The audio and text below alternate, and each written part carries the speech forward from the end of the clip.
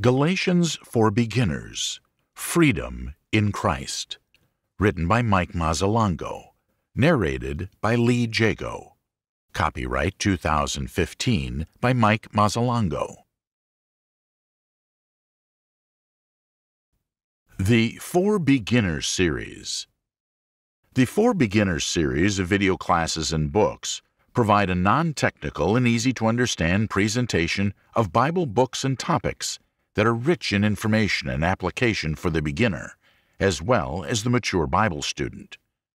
For more information about these books, CDs, and DVDs, visit BibleTalk.tv/for-beginners.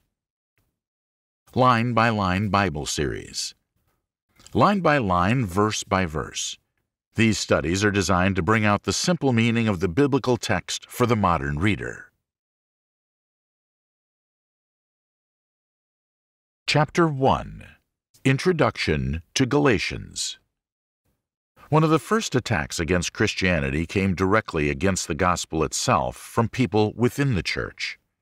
The attack came from Jewish Christians who began to insist that Gentiles, non-Jews, who wanted to become Christians had to become Jews first before becoming Christians. This meant that for a Gentile to become a Christian, he first had to be circumcised, and then he would be baptized. Gentile Christians in the region of Galatia were being influenced by this pressure, and so Paul the Apostle writes this epistle in response to the problems caused by this teaching. In the study of this epistle, we will 1. Examine the implications and dangers of this teaching for the Galatians, as well as every generation faced with similar ideas. 2. Review Paul's teaching on the doctrine of justification by faith, which is the heart of the gospel. 3. Study the true meaning of freedom and how it is expressed in Christian lives. 4. Learn about Paul's early life as a Christian. Background of the Epistle Galatians. Galatia was a Roman province in Asia Minor. The letter to the Galatians was addressed to the cities in the southern part of Galatia, where Paul had established several congregations on his first missionary journey. There are 4 that we know of, all established between 44 and 47 AD in what is known as modern-day Turkey. Antioch, Acts chapter 13, verse 14, Iconium, Acts chapter 13, verse 51, Lystra, Acts chapter 14, verse 8, Derbe, Acts chapter 14, verses 19 to 21. As Luke tells the story in Acts chapter 13, verses 42 to 51, the Jews were happy to hear the good news of Christ. These Jews, who were scattered throughout the Roman Empire, were pleased to receive Paul and hear of the coming of the Messiah. They became offended and jealous, however, when they realized that the Gentiles, non-Jews of any nationality, were included in the promise of God and were accepting Christ in great numbers. This protest by the Jews took the form of a group that insisted that if the Gentiles were to become Christians, they had to first obey Jewish laws and customs to earn that right. This probably involved circumcision and obedience to food laws and various Jewish religious customs. Upon his return to Jerusalem from that region, in order to report on his ministry, Paul was faced with a backlash in the form of a group within the church referred to as the Circumcision Party. They were known as this because of their insistence that all Gentiles be circumcised before they became Christians, or else be denied the opportunity. In Acts chapter 15, verses 1 to 77, we read about Paul and the other apostles, as well as the elders of the church in Jerusalem, discussing and trying to resolve this matter. At this meeting, Paul recounts the blessings and power God gave him in preaching to the Gentiles, and that his ministry among them was legitimately ordained by God. Peter also stood with Paul and confirmed that Paul had indeed been sent specifically by God's command. James proposed that they write a letter to the church, the Gentiles, confirming Paul's ministry among them, and reassuring them that they need not be troubled by any requirement to be circumcised. This letter was delivered to the church at Antioch, not in Galatia. The letter to the Galatians was written soon after this meeting, 50 to 51 AD. and is one, if not the earliest, of the New Testament books to be written and circulated. The objective that Paul is trying to accomplish with this letter is to explain to the Galatians that 1. The blessings that accompany salvation were earned by Christ's perfect faith and obedience. 2. We obtain these blessings because we're associated or united or identified to Christ by faith, which is expressed in baptism and obedience to His Word, not just intellectual affirmation. 3. We cannot earn blessings by works of the law, ceremony, or benevolence apart from Christ. 4. Those who try will fail and be condemned. Outline. Greeting, chapter 1, verses 1 to 5. Rebuke, chapter 1, verses 6 to 9. Personal history. Conversion and early years, chapter 1, verses 10 to 17. First meeting with Peter, chapter 1, verses 18 to 24. Second meeting with Peter, chapter 2, verses 1 to 10. Third meeting with Peter, chapter 2, verses 11 to 14. Discourse on justification by faith. Righteousness comes by faith, chapter 2, verses 15 to 21. Spirit and power comes by faith, chapter 3, verses 1 to 5. Inheritance of Abraham come by faith, chapter 3, verses 6 to 29. Sonship comes by faith, chapter 4, verses 1 to 7. Freedom comes by faith, chapter 4, verses 8 to 31. Exhortations. Exhortation to stand firm in freedom. 1. Reject circumcision, chapter 5, verses 1 to 12. 2. Love one another, chapter 5, verses 13 to 15. 3. Walk by the Spirit, chapter 5, verses 16 to 24. 4. Encourage one another, chapter 5, verses 25 to chapter 6, verse 5. 5. Help one another, chapter 6, verses 6 to 10. Final warning against false teachers and salutation. Warning against circumcision party, chapter 6, verses 11 to 16. Salutations, chapter 6, verses 17 to 18. Greeting, chapter 1, verses 1 to 15. Paul, an apostle, not sent from men, nor through the agency of man, but through Jesus Christ and God the Father, who raised him from the dead. Paul reaffirms his position as apostle because the Judaizers, circumcision party, in questioning the gospel to the Gentiles, were also questioning his apostleship. He did this in letters where his authority was questioned or where he was unknown. Romans, 1st and 2nd Corinthians, Ephesians, and Colossians, but refrained in churches where he was accepted, Philippians and 1st and 2nd Thessalonians. He reminds them, first of all, that his apostleship was received from Christ and God in the same way as the other apostles received their apostleship. He also states that he was not appointed by the church council, Acts chapter 15, nor was he appointed by Peter to become an apostle. Apostleship gave one the right to speak with authority in Christ's name, and Paul claims this authority based on his legitimate and genuine apostleship received from Christ, unlike the Judaizers who could not make this claim. Paul does not deny the apostleship of others, but does not recognize any authority over him by any other group or apostle, except the gospel of Christ. His reference to the resurrection is the mark of the true apostle, the personal witness of this event. He mentions it not as doctrine, but as one who confirms this doctrine as a chosen eyewitness. And all the brethren who are with me, to the churches of Galatia. We do not know who the brothers with him are, only that they share in the greeting. Paul reserves the title churches in God or Christ in addressing the Galatians, since they are on the road to apostasy. He merely refers to them as churches located in Galatia, those he formed earlier in Iconium, Lystra, Derbe, and Antioch. Grace to you and peace from God our Father and the Lord Jesus Christ, who gave himself for our sins so that he might rescue us from this present evil age, according to the will of our God and Father. Paul offers a usual blessing that they receive favors from God and the peace that comes with it. This favor and peace is connected to Jesus Christ, of whom Paul says two things. 1. He is Lord. Here Paul uses a term to signify deity and equality with God. The term kurios originally had secondary meanings, but the Jews and later the apostles and disciples came to use it when referring to Jesus and his divinity. 2. Paul reviews the work of salvation accomplished by Christ and its ultimate results. Christ offers himself as a sacrifice for sins. This is the core of the gospel, the atonement for sin, the payment of debt, and the earning of forgiveness by Jesus on our behalf.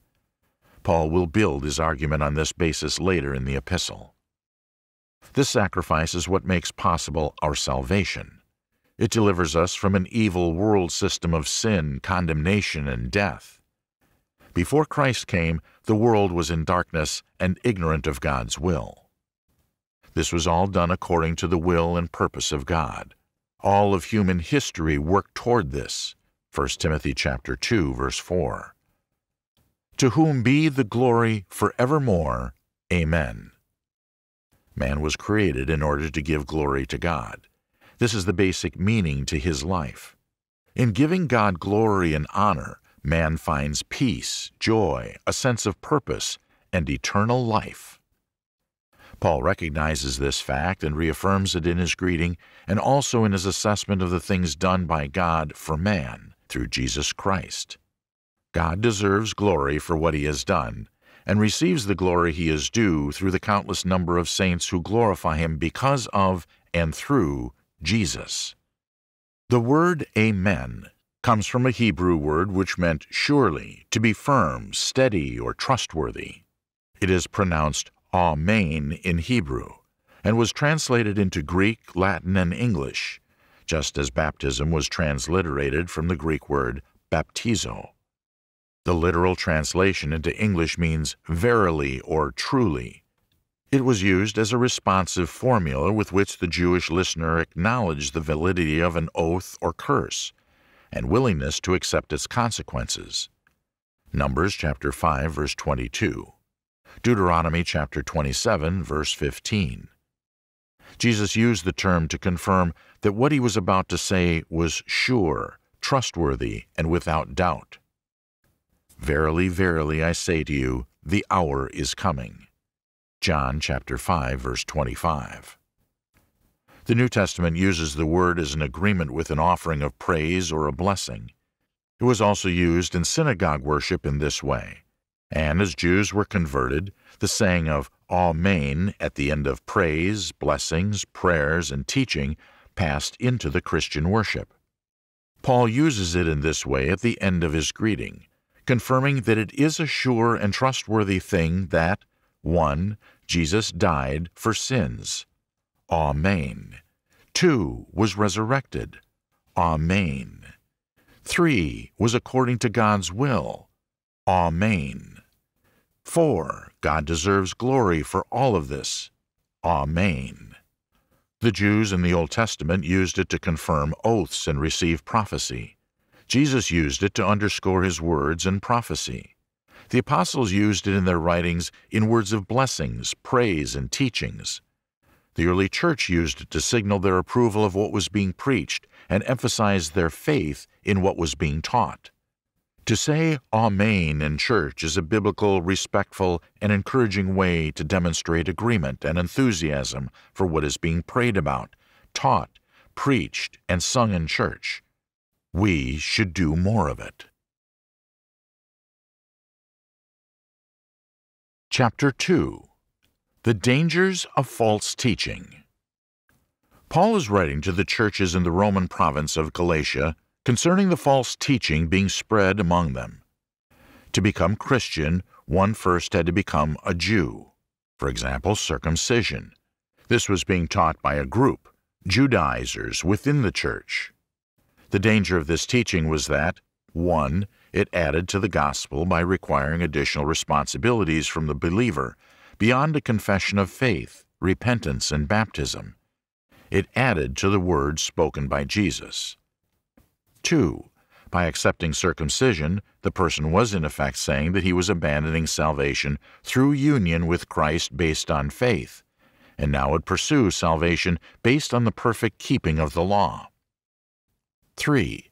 The danger here was that salvation by faith in Christ was and continues to be possible for man, but salvation by law-keeping was impossible for man. Man is unable to accomplish law-keeping sufficiently to achieve perfection. Romans chapter 3, verse 23. In the first verse, Paul establishes his authority as an apostle and reminds them of the core of the gospel. 1. The debt for sin was fully paid by Jesus. Restitution was made by Jesus. We have nothing to give. Repentance, a change of attitude toward God and sinfulness, is made by man. 2. This plan was from God, and He deserves glory for devising it. Once having done this, Paul goes on to immediately chastise them for moving away from this central teaching. Accusation. I'm amazed that you are so quickly deserting Him who called you by the grace of Christ for a different gospel. Paul marvels at the speed with which they're turning away from God. The gospel comes from God, and to turn away from it is to turn away from God Himself. Paul is amazed that this thing is happening so quickly after their conversion. It's an early stage in their faith, a critical time, and they're already having problems. They're in the process of turning away from God. Their turn is not complete yet, but dangerously close. God calls all to be saved, and the gospel is the tool that He uses to call men and women to it. The gospel contains the message of the death, burial, and resurrection of Christ, as well as the necessary response of faith in repentance and baptism. The grace of Christ can be better translated as God called you graciously through Christ.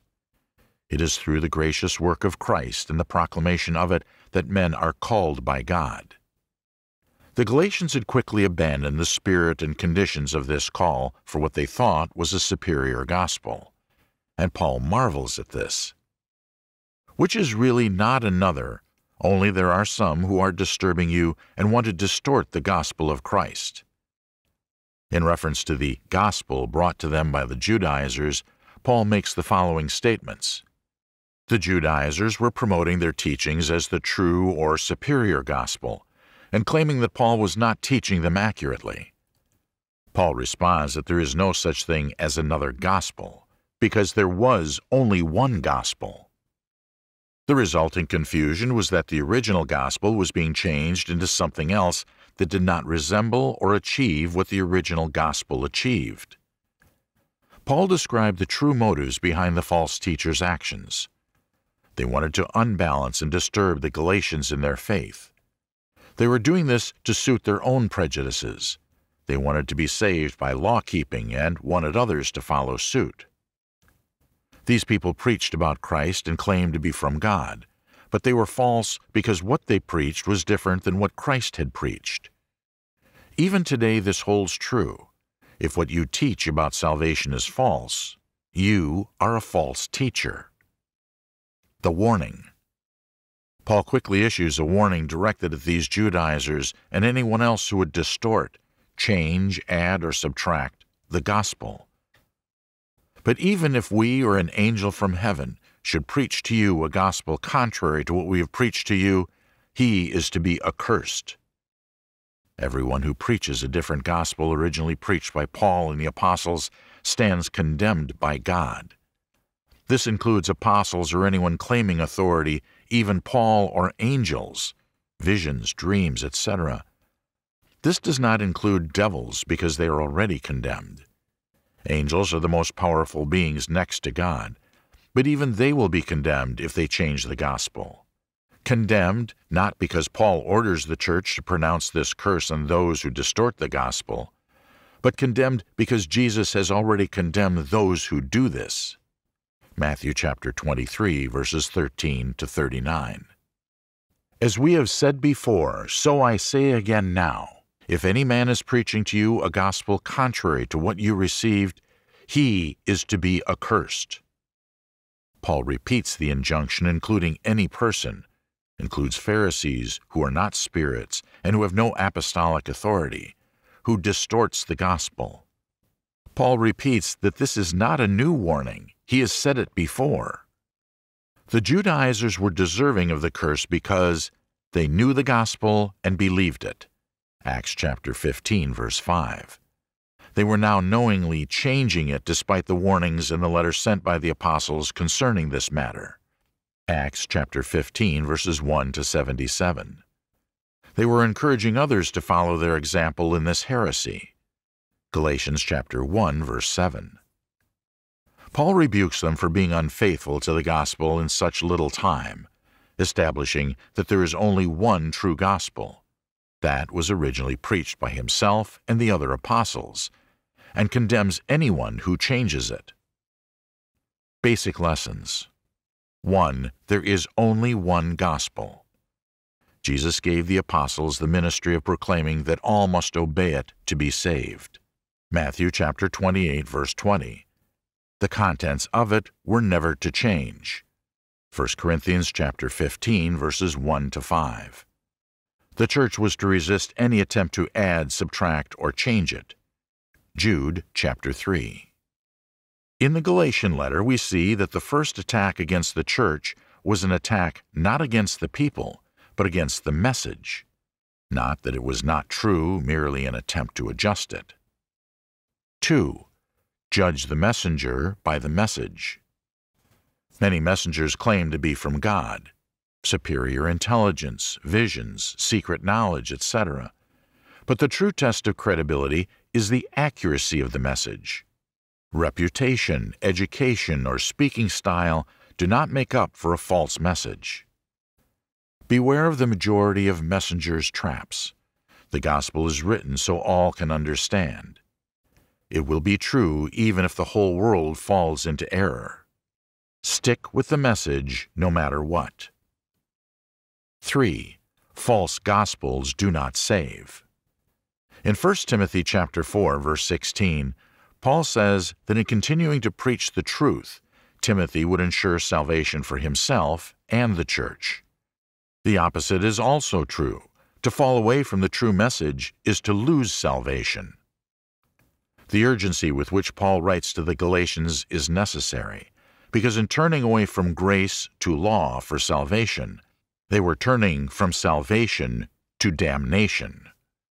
Those who preach a false gospel will be damned, and those who follow it will also be damned, one through rebellion and distortion, the others through ignorance and foolishness. Examples of false prophets are those that teach that Jesus is not the Son of God. Jesus has not resurrected.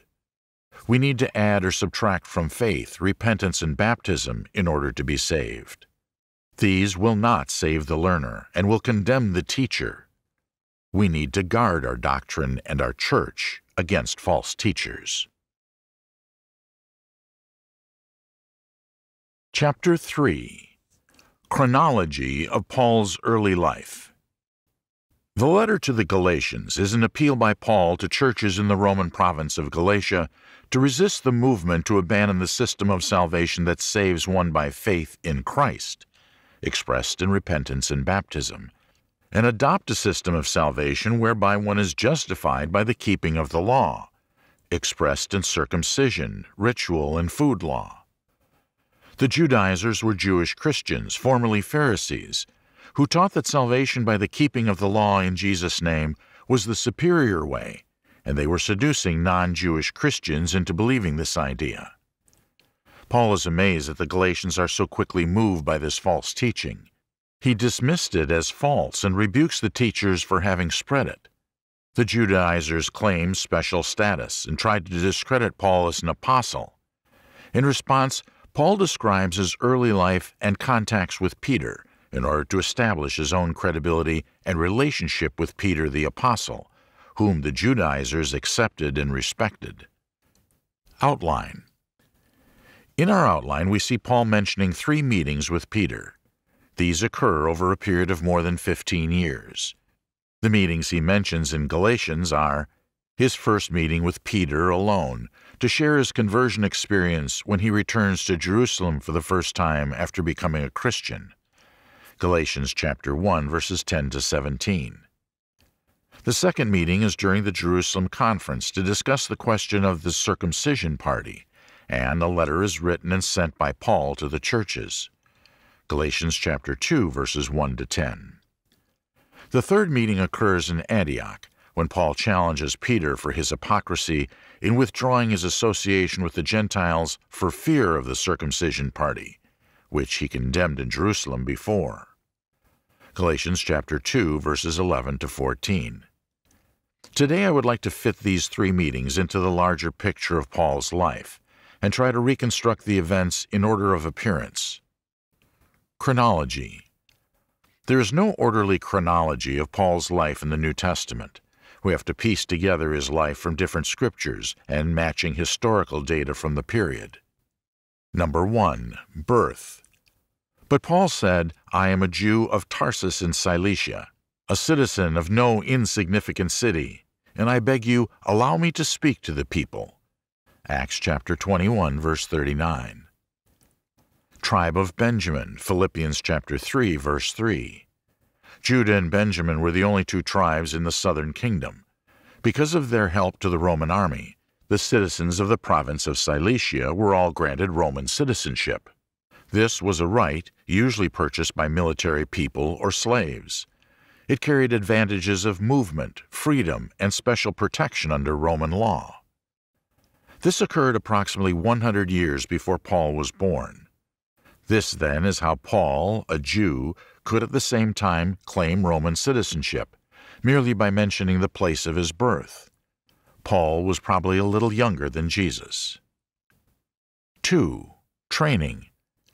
I am a Jew born in Tarsus of Cilicia, but brought up in this city, educated under Gamaliel, strictly according to the law of our fathers, being zealous for God just as you all are today. Acts chapter 22, verse 3. He came to Jerusalem at a young age, and was educated and trained by Gamaliel. Gamaliel was the grandson of Hillel, a rabbi who held the more lenient view over divorce. School of Shammai was the other. He was a member of the Sanhedrin and argued in favor of the apostles before the Sanhedrin. Acts chapter 5, verse 33. He was held in such high favor by the Jews that they conferred on him the title of Rabban, which means our teacher, a higher title than Rabbi, which means my teacher. Paul rose in influence himself, having been taught by such a man. He is the one holding the coats, perhaps in official capacity, when Stephen is stoned to death. Acts chapter 7, verse 54. Saul begins to persecute the church following the death of Stephen. Acts chapter 9, verses 1 to 2. He wanted to return to the area which he came from to persecute the church and bring Christians back to Jerusalem for trial and punishment. 3. Conversion.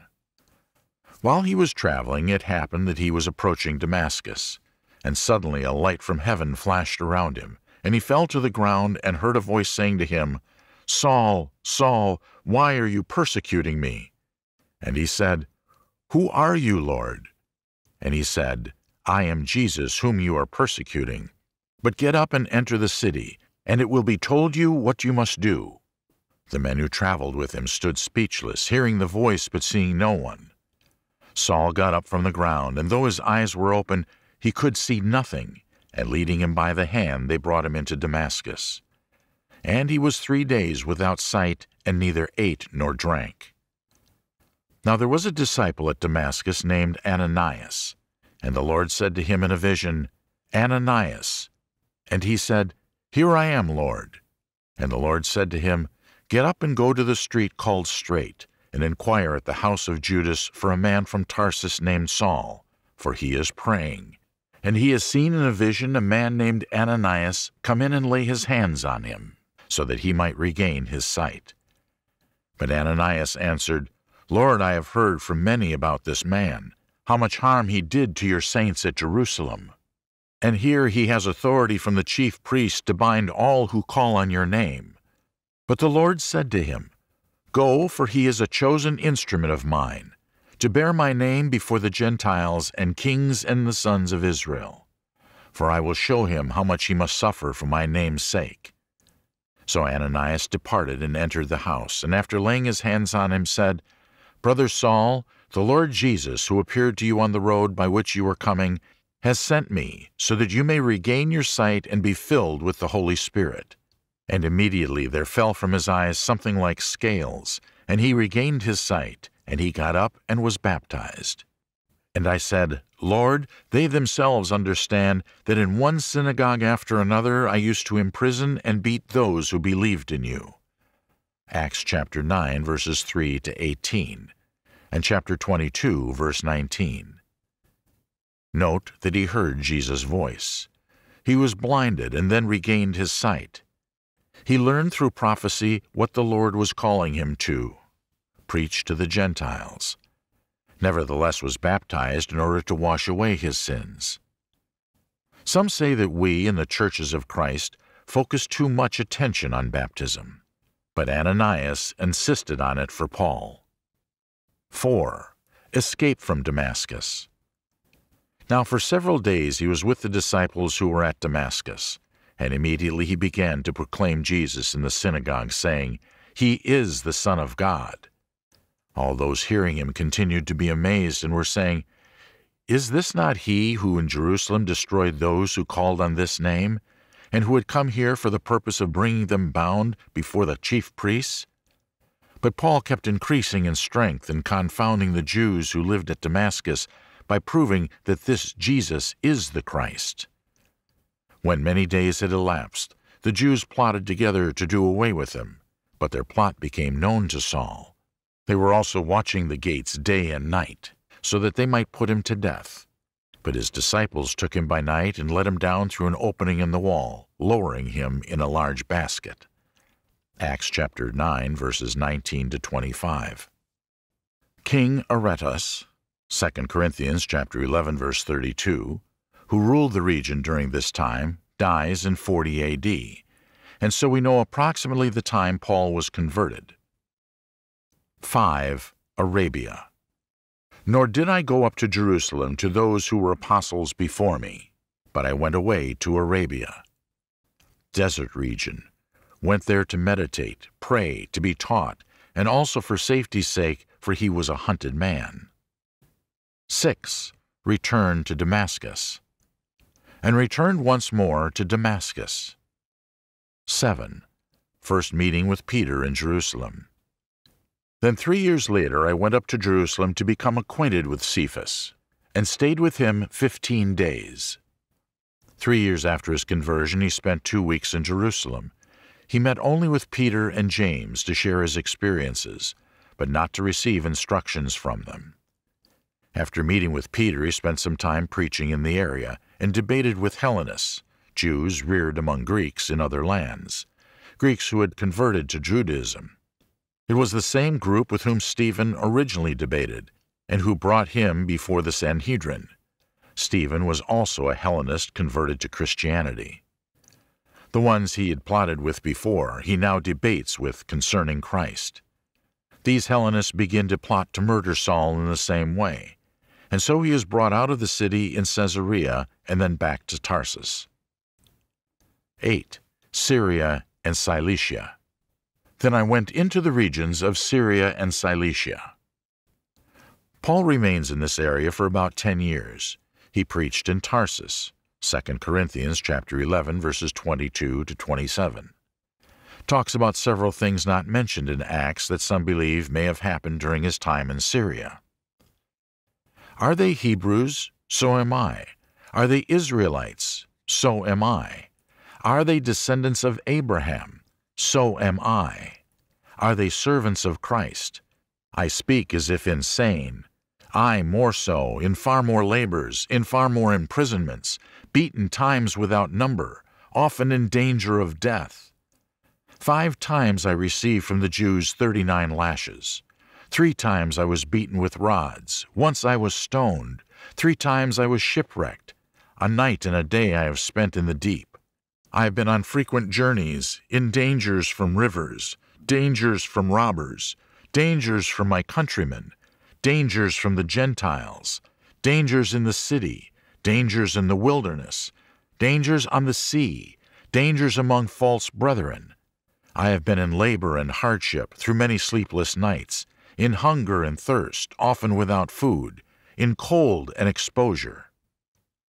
Period of maturing and preparation for his great work among the Gentiles is largely done here. 9. Paul brought to Antioch by Barnabas. So then those who were scattered because of the persecution that occurred in connection with Stephen made their way to Phoenicia and Cyprus and Antioch, speaking the word to no one except to Jews alone. But there were some of them, men of Cyprus and Cyrene, who came to Antioch and began speaking to the Greeks also, preaching the Lord Jesus. And the hand of the Lord was with them, and a large number who believed turned to the Lord. The news about them reached the ears of the church at Jerusalem, and they sent Barnabas off to Antioch. Then, when he arrived and witnessed the grace of God, he rejoiced and began to encourage them all with resolute heart to remain true to the Lord. For he was a good man, and full of the Holy Spirit and of faith. And considerable numbers were brought to the Lord. And he left for Tarsus to look for Saul. Acts chapter 11, verses 19 to 25. Gentiles receive Christ in the area, and apostles send Barnabas to work with this group. Barnabas goes to Tarsus and gets Paul to work with him. Paul is used to working with people in that area and culture. Barnabas serves as his mentor. 10. Relief trip for Jerusalem church. Now at this time some prophets came down from Jerusalem to Antioch. One of them, named Agabus, stood up and began to indicate by the Spirit that there would certainly be a great famine all over the world. And this took place in the reign of Claudius. And in the proportion that any of the disciples had means, each of them determined to send a contribution for the relief of the brethren living in Judea. And this they did, sending it in charge of Barnabas and Saul to the elders. Acts chapter 11, verses 27 to 30. Time of persecution. Peter is in hiding. Acts chapter 12, verses 6 to 17. 11. Return to Antioch. And Barnabas and Saul returned from Jerusalem when they had fulfilled their mission, taking along with them John, who was also called Mark. Acts chapter 12, verse 25. Bring John Mark back with them from Jerusalem. 12. First missionary journey. Now there at Antioch, in the church that was there, prophets and teachers, Barnabas and Simeon, who was called Niger, and Lucius of Cyrene, and Manaen, who had been brought up with Herod the Tetrarch, and Saul. Acts chapter 13, verse 1. Churches in Galatia are established, approximately 13 years after his conversion. God calls, God prepares, God sends. 13. Second meeting with Peter. Then after an interval of 14 years I went up again to Jerusalem with Barnabas, taking Titus along also. It was because of a revelation that I went up, and I submitted to them the gospel which I preach among the Gentiles. But I did so in private to those who were of reputation, for fear that I might be running, or had run in vain. But not even Titus, who was with me, though he was a Greek, was compelled to be circumcised. But it was because of the false brethren secretly brought in, who had sneaked in to spy out our liberty which we have in Christ Jesus, in order to bring us into bondage. But we did not yield in subjection to them for even an hour, so that the truth of the gospel would remain with you. But from those who were of high reputation, what they were makes no difference to me. God shows no partiality. While those who were of reputation contributed nothing to me. But on the contrary, seeing that I had been entrusted with the gospel to the uncircumcised, just as Peter had been to the circumcised, for he who effectually worked for Peter in his apostleship to the circumcised effectually worked for me also to the Gentiles. And recognizing the grace that had been given to me, James and Cephas and John, who were reputed to be pillars, gave to me and Barnabas the right hand of fellowship, so that we might go to the Gentiles and they to the circumcised. They only asked us to remember the poor, the very thing I also was eager to do. Galatians chapter 2, verses 1 to 10. 14 years after his original 2-week visit in Jerusalem with Peter, he returns again to share the results of his work with the church, including Peter. This was the occasion of the meeting talked about in Acts chapter 15, when the apostles sent a letter out concerning the Judaizers. 14. Third meeting with Peter. But when Cephas came to Antioch, I opposed him to his face, because he stood condemned. For prior to the coming of certain men from James, he used to eat with the Gentiles, but when they came, he began to withdraw and hold himself aloof, fearing the party of the circumcision. The rest of the Jews joined him in hypocrisy, with the result that even Barnabas was carried away by their hypocrisy. But when I saw that they were not straightforward about the truth of the gospel, I said to Cephas in the presence of all, "If you, being a Jew, live like the Gentiles and not like the Jews, how is it that you compel the Gentiles to live like Jews?" Galatians chapter 2, verses 11 to 14. Paul returns to Antioch, and sometime later Peter visits, and this is the conflict over Peter's hypocrisy concerning the Gentiles and the Judaizers. 15. Second missionary journey. After some days Paul said to Barnabas, "Let us return and visit the brethren in every city in which we proclaim the word of the Lord, and see how they are." Acts chapter 15, verse 36. When he had landed at Caesarea, he went up and greeted the church, and went down to Antioch. Acts chapter 18, verse 22. 16. Third missionary journey. Acts chapter 18, verse 23, to chapter 21, verse 16. And having spent some time there, he left and passed successively through the Galatian region and Phrygia, strengthening all the disciples. Some of the disciples from Caesarea also came with us, taking us to Mnason of Cyprus, a disciple of long standing with whom we were to lodge. 17. Paul's first imprisonment in Rome, 61 to 63 A.D. Acts chapter 21, verse 17, to chapter 28, verse 31. After we arrived in Jerusalem, the brethren received us gladly, preaching the kingdom of God and teaching concerning the Lord Jesus Christ with all openness, unhindered. He was arrested in Jerusalem and sent to Rome for his hearing before Caesar, was then eventually released. 18. Brief freedom and final work with the church, 64 to 66 A.D. For this reason I left you in Crete, that you would set in order what remains and appoint elders in every city as I directed you. Namely, if any man is above reproach, the husband of one wife, having children who believe, not accused of dissipation or rebellion. Titus chapter 1, verses 5 to 6. After his release he visited Crete with Titus, and later writes to him to complete the work they had begun there together, 65 A.D. During this period Paul did not go to Spain as he had hoped to do when writing to the Roman Church years before, Romans chapter 15, verse 28. Instead he chose to revisit churches that he had previously established or encouraged. Crete, Titus chapter 1, verse 5. Ephesus, 1 Timothy chapter 1, verse 3. Corinth, 2 Timothy chapter 4, verse 20. Miletus, 2 Timothy chapter 4, verse 20. Troas, 2 Timothy chapter 4, verse 13. 19. Second imprisonment and death. For I am already being poured out as a drink offering, and the time of my departure has come. 2 Timothy chapter 4, verse 6. Historians record that the Emperor Nero was responsible for starting the fire that destroyed the city of Rome in 64 A.D.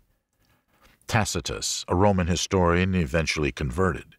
He wanted an excuse to rebuild the city and played the fiddle in enjoyment while it burned. In order to divert blame from himself, He accused Christians of setting fire to the city because they considered it an unmoral place. It was during the following years of persecution that Paul, as a visible Christian leader, was rearrested and eventually beheaded in 66 to 67 A.D. He died before the destruction of Jerusalem in 70 A.D. Chapter 4. How Paul Obtained the Gospel. Paul is rebuking those who are teaching a gospel different than the gospel he and the other apostles originally delivered to the Galatians.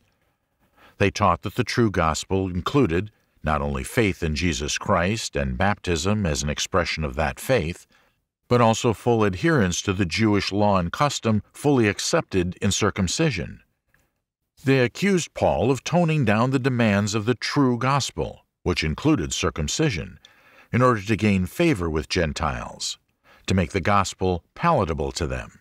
Their argument was that in his zeal and ambition to build churches among the Gentiles, Paul had stripped the gospel of some of its teachings, for example, circumcision. They said that these teachings were in accordance with what was taught in Jerusalem. The Judaizers came to Galatia in order to restore it to its true content. Their plan was to first discredit Paul, and then to substitute what they taught for what Paul had originally taught. Their plan was succeeding, and so Paul writes this urgent letter denouncing the Judaizers and reconfirming the fact that the gospel he gave them was the only true gospel, and that anyone who taught anything else should be cursed. This background explains why he says in Galatians chapter 1, verse 10, that he's not trying to please men, and his language concerning the Judaizers in this letter was not the kind of language used to please men, but he was speaking as a servant of Christ. For am I now seeking the favor of men or of God, or am I striving to please men? If I were still trying to please men, I would not be a bondservant of Christ. Paul responds to accusations that his gospel is not the same as the other apostles with three replies. 1. The fact that he received the gospel from Christ himself, and not second-hand from other apostles. 2. That the other apostles fully acknowledge Paul's gospel. 3. That on one occasion he was obliged to correct Peter himself regarding this very point of liberty from the law, and that Peter accepted the correction. As far as the Galatians and Judaizers were concerned, if Paul and Peter argued on the substance of the gospel, that settled it. All replies tied into his meetings with Peter.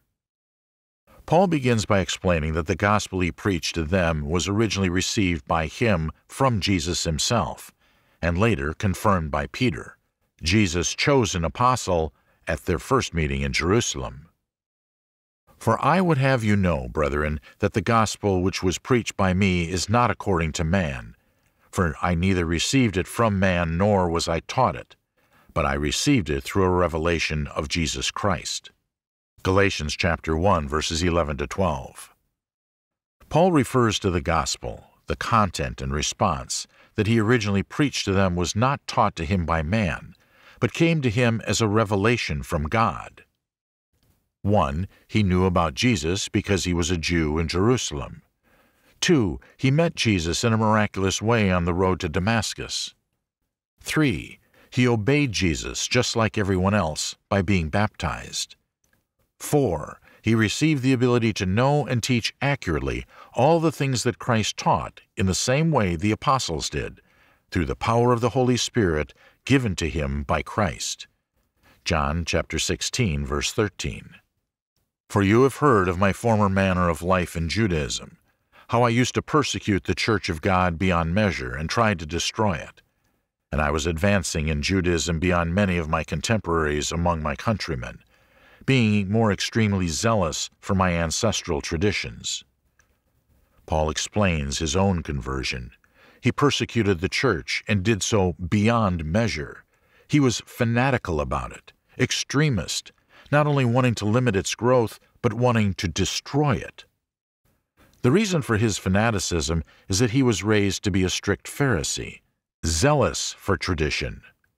The rabbis had created a series of 613 human commandments, which they built around the law as a hedge, to protect the purity of the law. The Pharisees were the guardians of these human commandments or traditions. For example, the law said no work on the Sabbath. The rabbis created a number of rules to protect this command, such as the prohibition to walk more than a certain distance, or the prohibition of a scribe to carry his pen. The Pharisees were then to teach and enforce these laws. Paul, the zealous Pharisee, was so against Christianity because the church meant death to Phariseeism.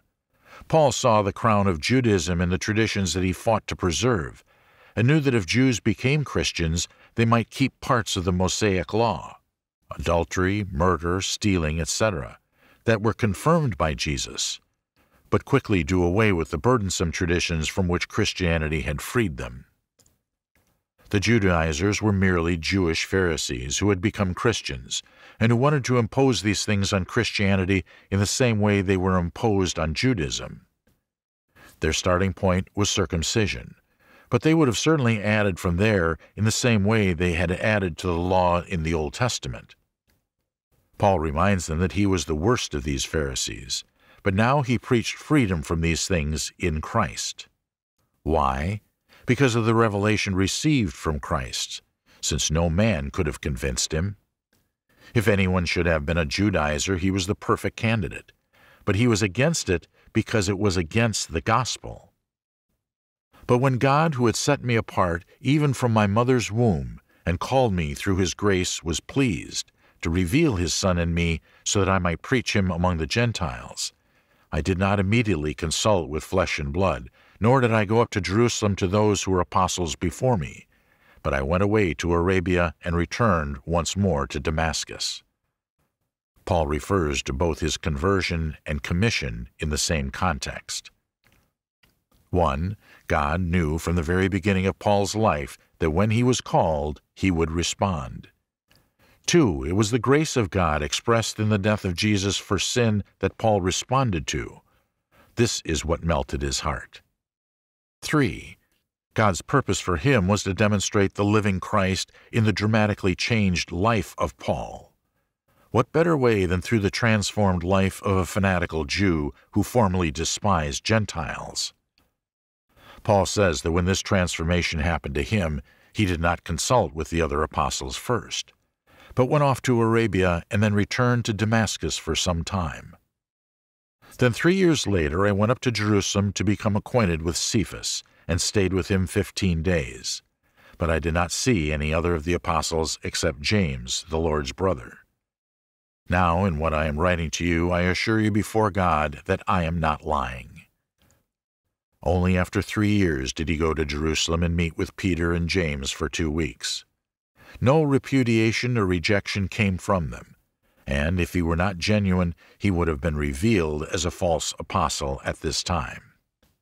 Then I went into the regions of Syria and Cilicia. I was still unknown by sight to the churches of Judea which were in Christ, but only they kept hearing, "He who once persecuted us is now preaching the faith which he once tried to destroy," and they were glorifying God because of me. On the contrary, he went into the northern regions of Syria and Cilicia to preach, and other places kept hearing of his success in preaching the gospel in these areas. Note that all were glorifying God because of his ministry. There was no disapproval by the apostles, and this is his point. From the beginning his gospel has not been rejected, but rather encouraged by Peter and the other apostles. So his first reply to their accusations is to refer to the divine source of his gospel. All the apostles acknowledged the contents of his gospel. Chapter 2, verses 1 to 10. During the interval between his time in Syria, we know that Paul, 1. was brought to Antioch by Barnabas to teach. 2. gathered funds for a relief mission concerning Jerusalem. 3. returned with Barnabas and John Mark to Antioch. 4. went on his first missionary journey and established the churches in Galatia. The Judaizers begin to cause trouble in these and other churches with their false doctrine and attacks against Paul. These events go by in a period of 14 years, and now Paul finds himself back in Jerusalem with all the apostles and the church this time. Paul is describing in Galatians chapter 2, verses 1 to 10, what Luke also describes in Acts chapter 15. 1. Paul has returned from his first missionary journey and is reporting in Antioch the things they have done. 2. The Judaizers begin to debate with them there, and so the church sends them down to Jerusalem to get the opinion of the apostles there. 3. Paul, Barnabas, Titus, and others go down to Jerusalem. 4. They reported this work to the church, and the Judaizers challenged them openly again. 5. The apostles and elders gathered together with Paul, Barnabas, and the Judaizers to explain the matter. 6. The outcome was that the apostles and elders supported Paul and confirmed his gospel and work, and wrote a letter to all the churches proclaiming this, thus repudiating the Judaizers and their doctrine. Paul is now commenting on the events in Galatians chapter 2, verses 1 to 10, as he tells the story to the Galatians. Then, after an interval of 14 years, I went up again to Jerusalem with Barnabas, taking Titus along also. It was because of a revelation that I went up, and I submitted to them the gospel which I preach among the Gentiles. But I did so in private to those who were of reputation, for fear that I might be running or had run in vain. Paul is guided by the Lord to go and lay his cares before the other apostles. The fear raised by the Judaizers in the minds of the Galatians was that all of Paul's work had been for nothing, running in vain, because his gospel was not true. But Paul was laying it before the apostles themselves to show it was not for nothing. But not even Titus, who was with me, though he was a Greek, was compelled to be circumcised. He quickly demonstrates that his work was not in vain, since Titus, a Greek, was not required to be circumcised even by the apostles in Jerusalem. Positive proof that the Judaizers' claims were groundless. But it was because of the false brethren secretly brought in, who had sneaked in to spy out our liberty which we have in Christ Jesus, in order to bring us into bondage. But we did not yield in subjection to them for even an hour, so that the truth of the gospel would remain with you. He did this, report to the apostles, because of the challenge of the Judaizers who want to restrict their freedom in Christ. They were false brethren. Their purpose was to imprison the brothers with the law again. Paul did not give in to their demands so that they might remain free in Christ. This demand was that Titus be circumcised was a test case for their position. Paul refused and stood his ground, because if Titus was not circumcised in Jerusalem, none in Galatia would be either. In verses 6 to 10, Paul summarizes the outcome of the confrontation with the Judaizers and meeting with the apostles and leaders in Jerusalem. But for those who were of high reputation, what they were makes no difference to me. God shows no partiality. Well, those who were of reputation contributed nothing to me. Those who were reported to be of high reputation in comparison to me by the Judaizers did not object to, add, or subtract from the gospel that is presented. Paul considers himself and the other apostles as equal in the Lord's service. It was the Judaizers who tried to elevate one against the other. In God's sight, God makes no partiality between brethren based on name, reputation, or position. The apostles did not do this. Paul did not do this. But the Judaizers tried. But on the contrary, seeing that I had been entrusted with the gospel to the uncircumcised, just as Peter had been to the circumcised, for he who effectually worked for Peter in his apostleship to the circumcised effectually worked for me also to the Gentiles. And recognizing the grace that had been given to me, James and Cephas and John, who were reputed to be pillars, gave to me and Barnabas the right hand of fellowship, so that we might go to the Gentiles and they to the circumcised. Peter, James, and John gave Paul and Barnabas the right hand of fellowship as a public witness of their solidarity of purpose and content of message. What we do when someone joins our fellowship. They recognized that Paul's apostleship and gospel had the same source as their own. Paul's ministry to the Gentiles was encouraged and confirmed, as was this to the Jews. They only asked us to remember the poor, the very thing I also was eager to do. They even argued to share the work among the poor within the churches. In this way, Paul demonstrates how his ministry and his message was confirmed by all the apostles, and how the false gospel of the Judaizers had been rejected by the apostles in Jerusalem. Lessons. It is not who you know, who you are, how educated or not you are. It is what you preach and teach that is important. God can raise up preachers from any race or social position and put the zeal of ministry into his heart. This is why, in looking for ministers, the most important qualifications we seek are knowledge of, faithfulness to, and zeal for God's Word. We cannot grow as a church if we are more involved in arguing over the Word than proclaiming it to the lost. We need to stay focused on spreading the gospel and teaching what we know and are sure of, rather than wasting time and energy debating and dividing over issues that don't affect our souls. Jesus said, "Go into all the world and preach the gospel to all creation." Mark chapter 16, verse 15. Not, "Go and debate the brethren at all the lectureships." Chapter 5. Saved by Faith.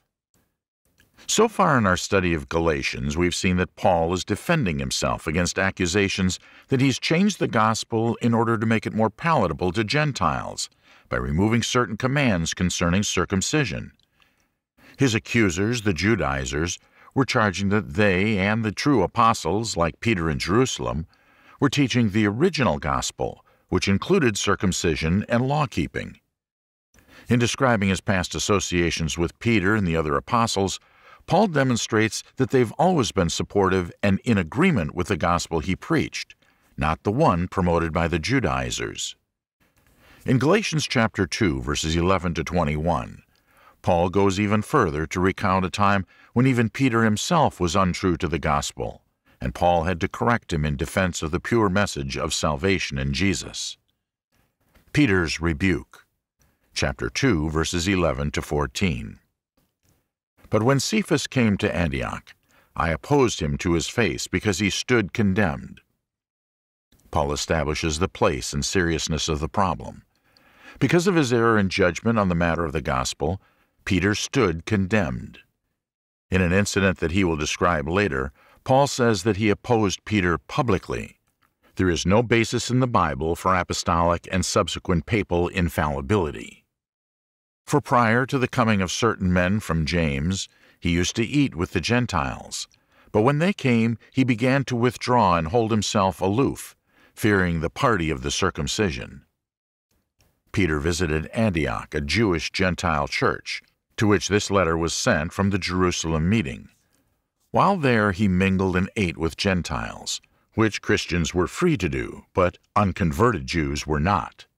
Certain men from James probably means Jewish Christians from Jerusalem, associates of James, who also came to Antioch. Peter was afraid that they might report to the church in Jerusalem that he was associating with Gentiles in Antioch, and when the Judaizers learned this, they would cause problems for Peter when he returned. Peter's reaction was to withdraw from the Gentiles and not mingle or eat with them anymore. The rest of the Jews joined him in hypocrisy, with the result that even Barnabas was carried away by their hypocrisy. Peter's actions prompted other Jewish Christians to do the same, even Barnabas, who helped Paul establish churches among the Gentiles in Galatia. This was very dangerous because it gave power to the Judaizers in promoting false gospel. It built up a wall between Jew and Gentile in the church, a wall that Christ had taken down. A respected leader takes the first steps back into legalism and draws others with him. But when I saw that they were not straightforward about the truth of the gospel, I said to Cephas in the presence of all, "If you, being a Jew, live like the Gentiles and not like the Jews, how is it that you compel the Gentiles to live like Jews?" Paul confronts Peter publicly about his hypocrisy. Peter was condemning what he himself practiced because of the fear of criticism. Peter was neither bound by law nor the traditions being promoted by the Judaizers, but by his separation from the Gentiles, he was supporting the idea that the Gentiles should be. Paul's argument, chapter 2, verses 15 to 21. Paul reviews the basis of the argument he had made to Peter and the rest of the church at Antioch during that confrontation. We are Jews by nature and not sinners from among the Gentiles. Nevertheless, knowing that a man is not justified by the works of the law, but through faith in Christ Jesus, even we have believed in Christ Jesus, so that we may be justified by faith in Christ, and not by the works of the law, since by the works of the law no flesh will be justified. Paul begins by explaining that even the Jews, who were the chosen people of God, unlike the Gentiles who were in total darkness, recognized that salvation was obtained through Christ and not through law. What was the ideological conflict between Paul and the Judaizers concerning the law? Paul believed and taught that the true purpose of the law, commandments and ordinances, was to reveal sin and how God dealt with sin. Romans chapter 3, verse 20. The giving of the law was not an end unto itself, but rather a step in God's overall plan to save man. Here is where the law fit in. God created man righteous, good and acceptable. Man sinned and became unrighteous, and this unrighteousness made him subject to God's judgment and condemnation.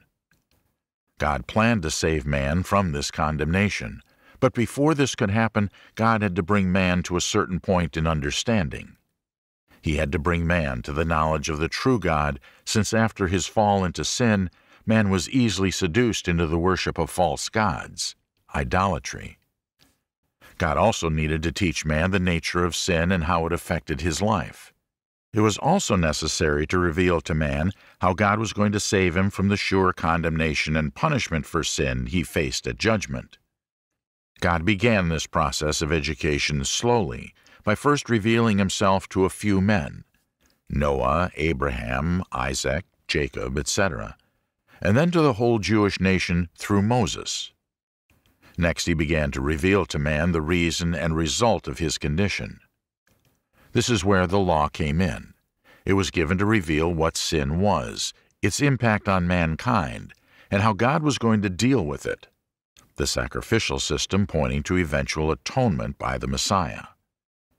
Once man had learned from the law that sin causes spiritual blindness and death, and that God deals with sin through the method of atonement, the payment of one life for another, he was prepared to recognize two things. One, he was a sinner, and it was his own sin that condemned him. Two, the final sacrifice for sin was the perfect life of Jesus, the Savior sent by God. The righteousness that man had at creation in Adam was recreated again in Jesus.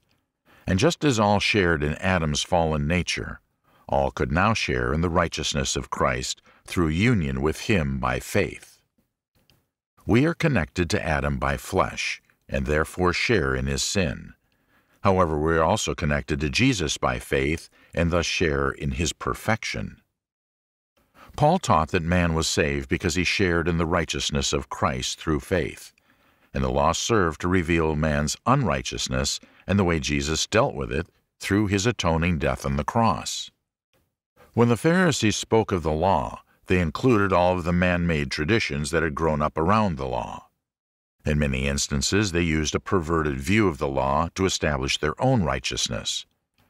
They did not see the law as something to reveal sin, but rather as something to conquer sin. They claimed that they were righteous in God's eyes for two reasons. They were the chosen people of God, and they actually obeyed the law. The problem with this self-view was that they were chosen to be the people through whom Christ would come in order to deal with sin. But they were not just chosen arbitrarily as the saved people. They obeyed their version of the law, but Jesus showed how shallow their concept of the law really was. For example, in their interpretation of the law, adultery was defined as sex with the legitimate wife of a fellow Jew, not a single woman, widow, slave, or divorcing without cause. Jesus, in the Sermon on the Mount, demonstrated just how demanding the law really was when it came to adultery. He said that simply lusting in your heart for a woman, any woman, was adultery. The Judaizers, who were Pharisees that had become Christians, wanted to introduce a system whereby man could achieve righteousness by obeying certain laws, like circumcision or certain food restrictions. Paul maintained that in living a perfect life and offering it on the cross, Jesus obeyed the entire law. Christians, in turn, became obedient to that law not by keeping every command, but by being united to Jesus by faith. Both Paul and the Judaizers had the same objective: to be perfect and thus be saved. Their method required obeying all the commands one by one until perfect. Paul, on the other hand, taught that God's method for being perfect was to share in Jesus' perfection by faith. But if, while seeking to be justified in Christ, we ourselves have also been found sinners, is Christ then a minister of sin? May it never be. In defending this way, Paul asks the question, do we sin by trying to be justified through faith rather than through law? In the end, this is what the Judaizers are saying. If this is so, he says, we make Christ to be the one who leads us into sin, because he is the one who says to believe in him. Heaven forbid. For if I rebuild what I've once destroyed, I prove myself to be a transgressor. If he reestablishes the system of salvation by works of law that he removed when accepting Christ, two things automatically happen. One, he will be condemned by the very laws he is reestablishing. The system of law can only reveal and condemn, but it cannot make someone perfect, which is what is necessary to be saved. Two, Christ will condemn Paul for abandoning the true way of salvation, faith in him. Either way, he will become a transgressor. For through the law I died to the law, so that I might live to God. Paul declares that when he understood the true purpose of the law, to reveal sin, etc., and recognized his true sinfulness and condemnation under the law, he stopped trying to use the law as a means of saving himself. He died to the law. He did this so he could be saved by Christ. Live to God. This imagery of him dying to the law and living to God is a wonderful parallel to what he says in the next verse, where he repeats the same idea, but now uses different imagery. This time, his death is on the cross, and his life is the resurrected one with Christ. I have been crucified with Christ, and it is no longer I who live, but Christ lives in me. And the life which I now live in the flesh, I live by faith in the Son of God, who loved me and gave himself up for me. The old Paul, who depended on the works of the law for righteousness and salvation, died with Christ, a death expressed and experienced in baptism. Romans chapter 6, verse 3. The new Paul, righteous, perfect, and saved, has Christ's presence within himself through the actual indwelling of the Holy Spirit. Acts chapter 2, verse 38. You die in baptism, and you resurrect from baptism with Christ in you, through the Holy Spirit. Everything now done with his flesh is no longer done to earn righteousness through law-keeping. Paul's behavior is now a response of trusting faith in a Savior who loved and died in his place in order to confer upon Paul the perfection necessary to be acceptable in God's eyes, and thus saved. Previous acts done as works of law were burdens, discouraging, and produced a false sense of pride. Now, the very same things done as a response of faith are acceptable to God, joyful to do, and create humility in the believer's heart. I do not nullify the grace of God, for if righteousness comes through the law, then Christ died needlessly. Paul is not the one eliminating the grace of God. Peter and the Judaizers are doing this by returning to the old system. Paul argues that if righteousness could be obtained in this way, Christ would have died for nothing. God did not send him to die for some sins. Jesus was sent to die for all sins. His death pays for all sin or no sin. It is one or the other. You either accept the perfection through union with Christ based on faith, or you pursue it through perfect law-keeping. It is one or the other. You cannot have both. The problem in the Galatian church and in many churches since is that people try to mix the two systems and end up with various forms of legalism as a result. Paul mentions nothing more of Peter here or elsewhere, so we assume that Peter received the correction, adjusted his position, and his later letters seem to confirm this. Chapter 6. The Spirit and Power Come Through Faith. In his letter to the Galatians, Paul is reviewing the core ideas and benefits of the gospel message that he originally preached to them. He also warns them against the distorted gospel brought to them by the Judaizers. It is interesting to note that both Paul and the Judaizers had the same objective. It was their methods that were different. The Judaizers wanted to be perfect and thus be saved from condemnation and hell. Their method to achieve this was to obey the commands of the law of Moses, beginning with circumcision, and receive salvation as a reward. Paul recognized that the way to salvation was to be sin-free. He argued that the way to this perfection was to receive it as a gift from God based on one's faith in Jesus Christ. The thrust of Paul's argument was that in living an absolutely perfect and sinless life, Jesus fulfilled all the demands of the law. In offering his perfect life on the cross, he paid the moral debt owed to God for all sinners. Those who believed in him received freely the same perfection that he had earned by living a perfect life. This perfection, this absolute obedience, Paul calls righteousness. Righteousness by faith is perfection granted by virtue of one's union to Christ by faith in him, which he later explains is expressed in repentance and baptism. This is why there is salvation in no other person but Jesus. Not because God is cruel and will not accept sincere offers of worship from other religions who have ancient and reverent worship practices. There is no salvation outside Jesus, because only Jesus fulfills the requirements of the law that is universal in its demands and condemnation. Only in Jesus can one be considered perfect and thus spared the condemnation that will come from the final judgment of God. The only access to perfection is through Jesus. That is why there is no salvation outside of him, since there is no other way to be perfect before God. Why are faith and baptism so important then? Because it is the point where one is united to Jesus in order to be saved. This was God's way of making man perfect, and no other way was to be substituted. Here are a few reasons why. God decreed that it would be so. Righteousness was to be by faith, not law. Galatians chapter 3, verse 11. God's word is what brings a principle or a thing into being and gives it legitimacy. Therefore, there is no relationship between faith and moral excellency unless God says so. Righteousness is a gift and cannot be earned. Man began righteous. He was created this way. It was a gift to him at creation. The new man becomes righteous again as a gift from God when he is recreated in Christ.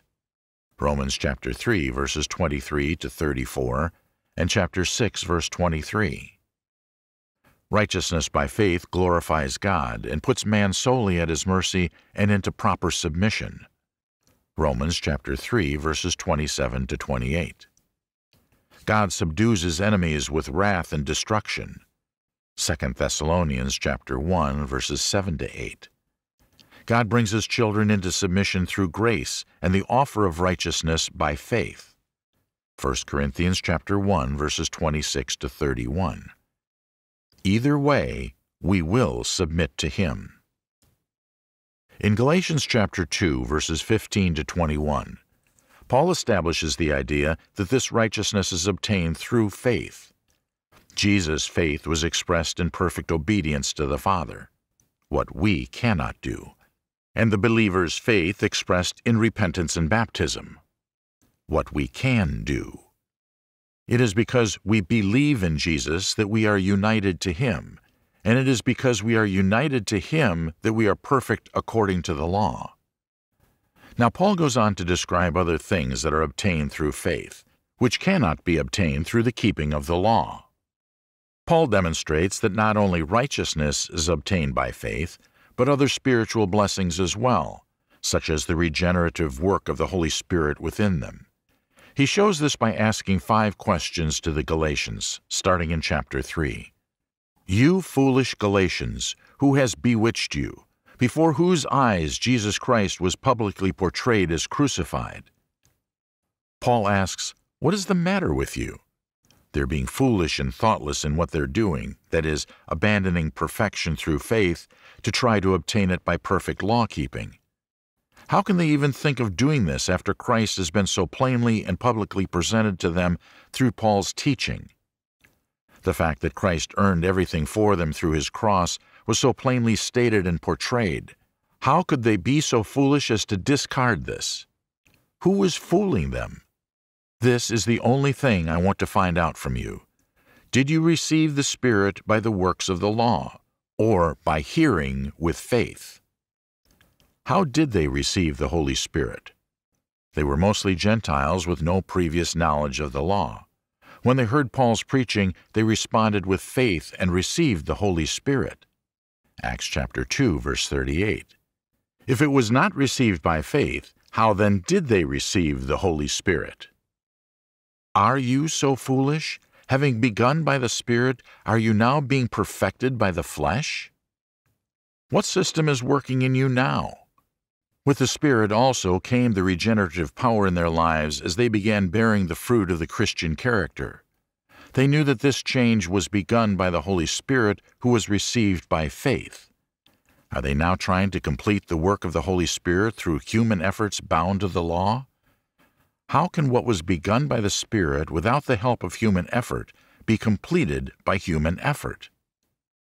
Did you suffer so many things in vain, if indeed it was in vain?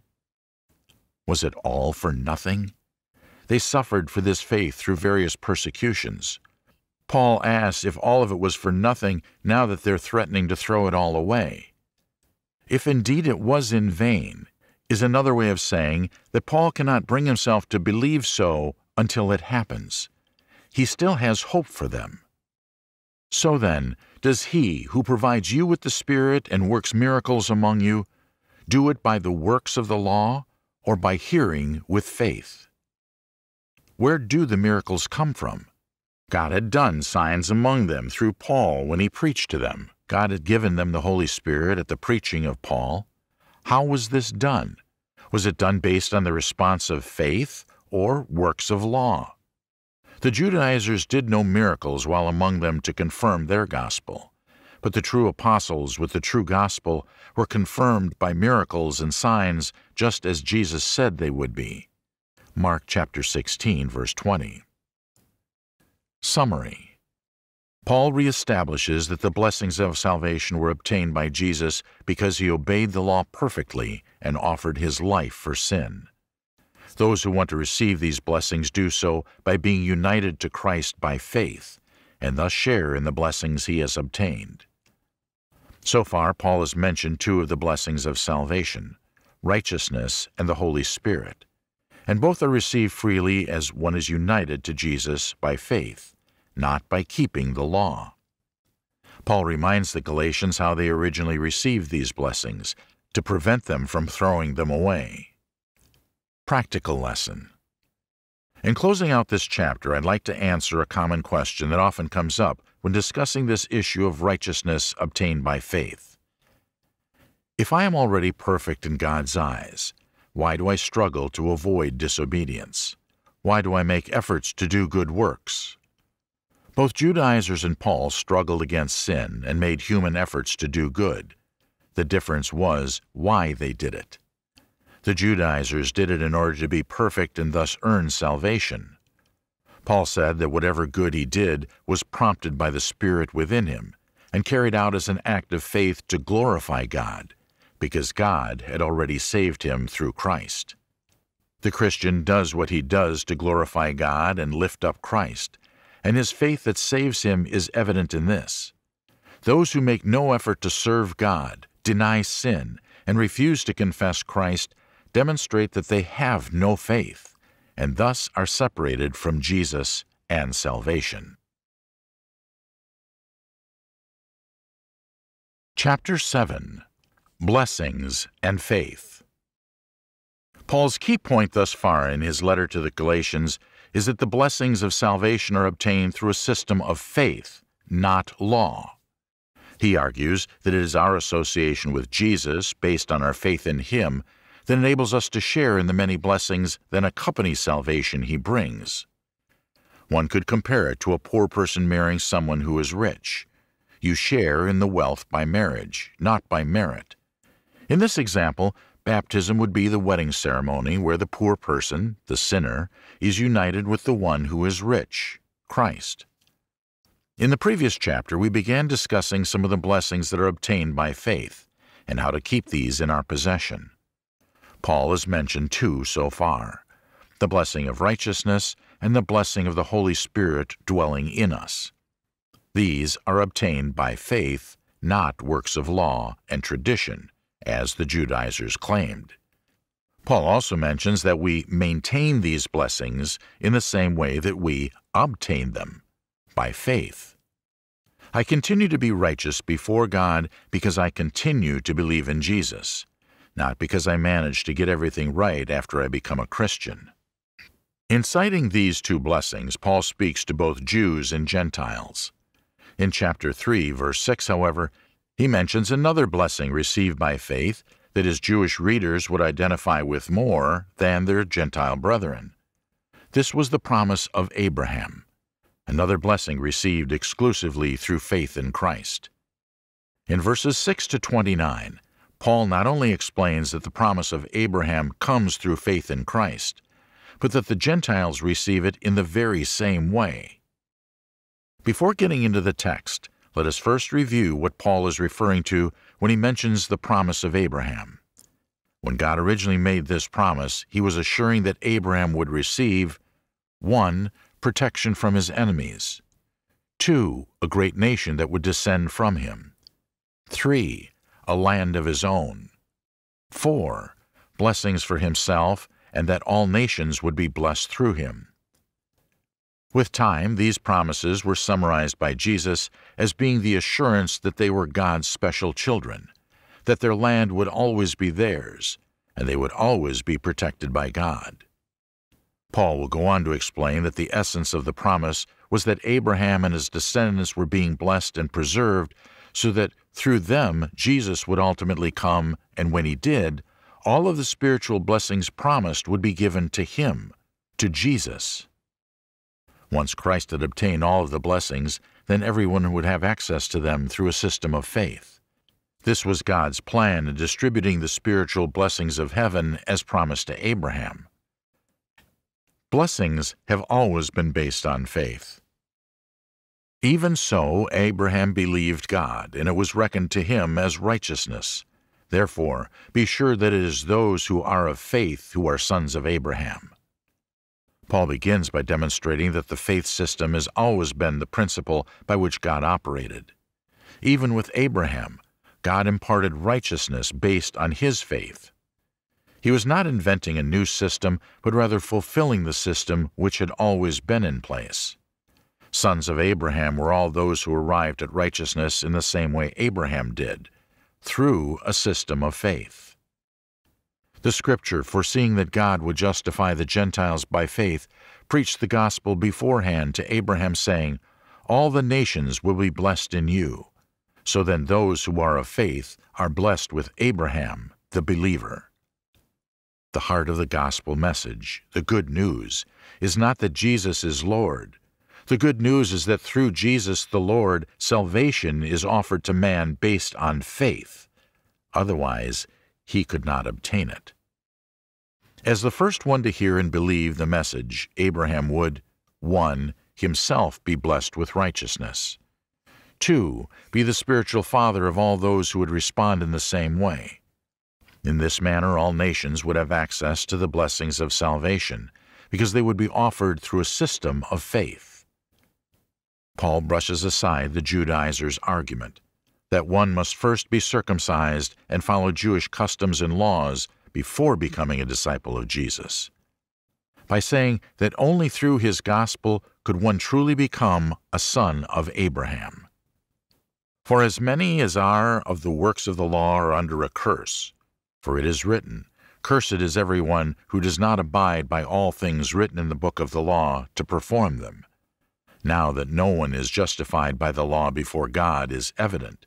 For the righteous man shall live by faith. However, the law is not of faith. On the contrary, he who practices them shall live by them. Christ redeemed us from the curse of the law, having become a curse for us. For it is written, Cursed is everyone who hangs on a tree, in order that in Christ Jesus the blessing of Abraham might come to the Gentiles, so that we would receive the promise of the Spirit through faith. Now Paul contrasts the system of salvation by law-keeping. Verse 10. Law was given to reveal sin and condemn sinners. Anyone trying to justify themselves through law-keeping had to perform perfectly. There was no grace, and any failure led to condemnation. Verses 11 to 12. Paul argued that Scripture itself, the law and the prophets, taught that righteousness came through the faith system, not the law-keeping system. The gospel he preached, therefore, did not violate Jewish theology. Verse 13. That the Savior was crucified was an obstacle to faith for the Jewish mindset. Jesus' death, and especially the manner of it, did not fit the image of a glorious Savior that they expected, and also seemed to violate the Scriptures concerning someone who was executed.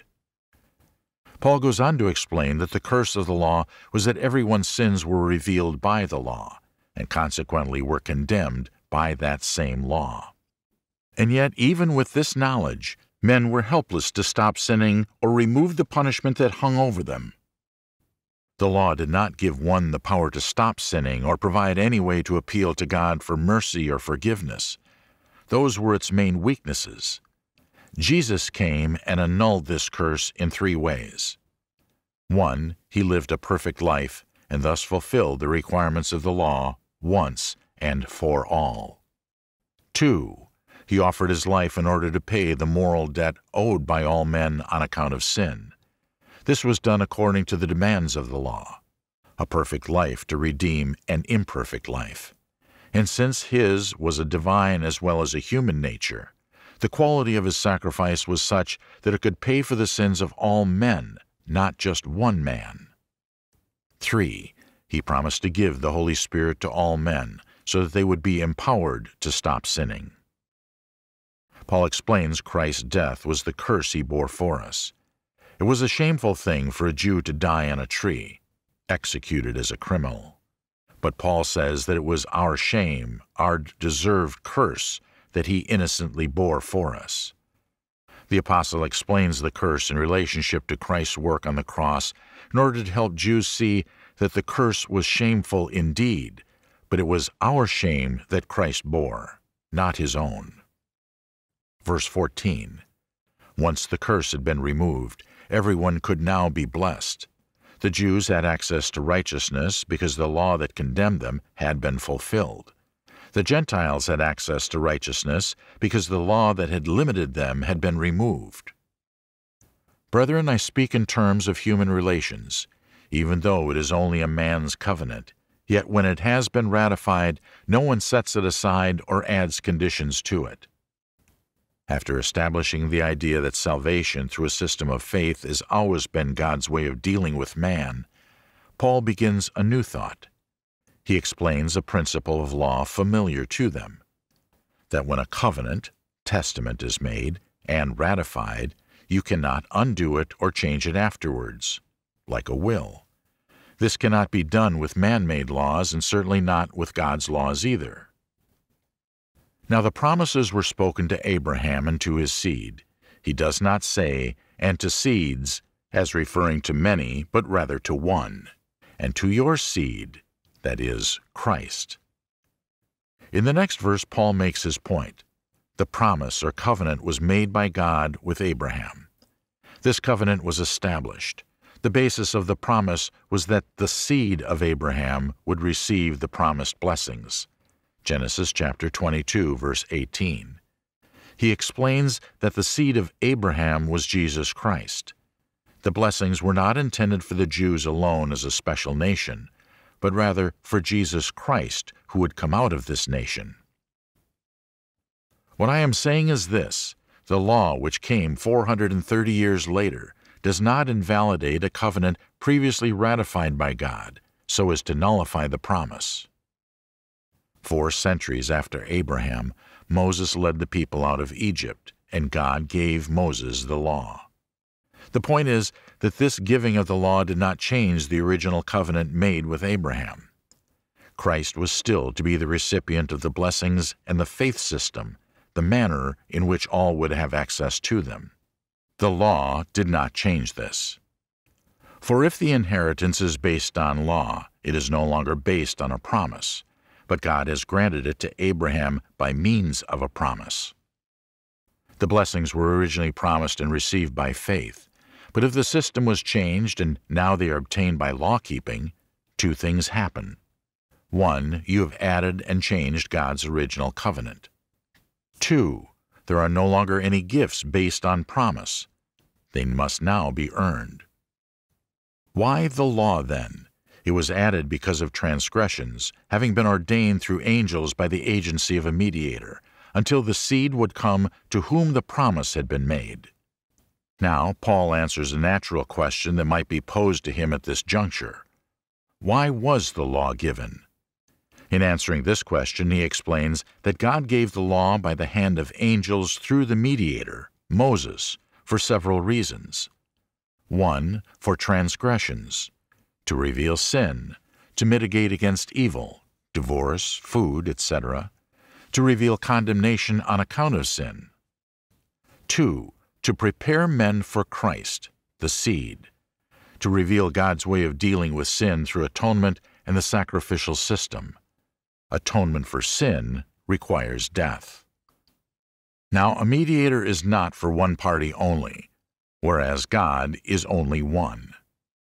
The law did not replace the promise or change the promise in any way, and the way it was given demonstrates this. The promise was given directly by God to Abraham, one-on-one, as a covenant is done. The law was given to the people by a mediator, Moses, who received it from God amid thousands of angels. Deuteronomy chapter 33, verse 2. The law was not an addition to or a limitation of the promise, but rather a divinely appointed and temporary measure whose purpose was served when Christ came. Is the law then contrary to the promises of God? May it never be. For if a law had been given which was able to impart life, then righteousness would indeed have been based on the law. But the Scripture has shut up everyone under sin, so that the promise by faith in Jesus Christ may be given to those who believe. Even though the law does not change the original promise to Abraham or cancel it, Paul is quick to add that it does not contradict or work against the purpose of God either. Paul merely points out what it was not meant to do, and that was to make men righteous. It was brought in to prepare men to understand their own sinfulness and how God was to deal with it through Christ, and then offer righteousness through a system of faith as originally promised to Abraham. First the promise, then the law to prepare men for the promise, then the fulfillment of the promise in Christ. After explaining that the faith system is scriptural, and then providing the reason and purpose of the law, Paul summarizes how both work together to bring us to Christ and the end result of this. But before faith came, we were kept in custody under the law, being shut up to the faith which was later to be revealed. Therefore the law has become our tutor to lead us to Christ, so that we may be justified by faith. But now that faith has come, we are no longer under a tutor. Paul uses the word faith in 2 different ways: faith as belief, and faith as in the faith, the gospel, the revelation of promise. Verse 23. Before Jesus came, the law served as a restrainer. to guide or mitigate until the gospel was revealed. Verse 24. Tutors were usually well-educated slaves who were responsible for the care and education of rich young Roman and Greek boys. They were not the parents, but had the necessary authority from the parents to discipline and train the child.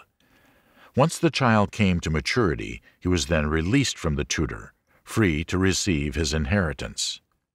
Paul makes this analogy in reference to the law and how it trained and disciplined God's people until they were ready for sonship, maturity, and the inheritance promised from their Father. God used the law to prepare us to receive the promises by faith in Jesus Christ. Verse 25. Now that the faith, gospel, has come, it is the sign that the tutor, the law, is no longer necessary. It has served its purpose. For you are all sons of God through faith in Christ Jesus. For all of you who were baptized into Christ have clothed yourselves with Christ. There is neither Jew nor Greek, there is neither slave nor free man, there is neither male nor female, for you are all one in Christ Jesus. And if you belong to Christ, then you are Abraham's descendants, heirs according to promise. Verse 26. The principle summarized. The essence of the promise was that all would become sons of God and inherit the blessings that come with that position. That promise is obtained through the faith system originally revealed to Abraham. The gospel reveals the one who demonstrated perfect faith, obtained all the blessings for us, and in whom our faith must be, Jesus. Verse 27. The expression of faith is explained. Abraham expressed his faith beginning with circumcision and ending with the offer of his own son Isaac. He wasn't perfect and failed in many ways, but his intention was to remain faithful. Our expression of faith begins with baptism and ends with offering of ourselves as living sacrifices in service and purity. Romans chapter 12, verses 1 to 2. According to the Bible, faith has three components: trust, obedience, and acknowledgement.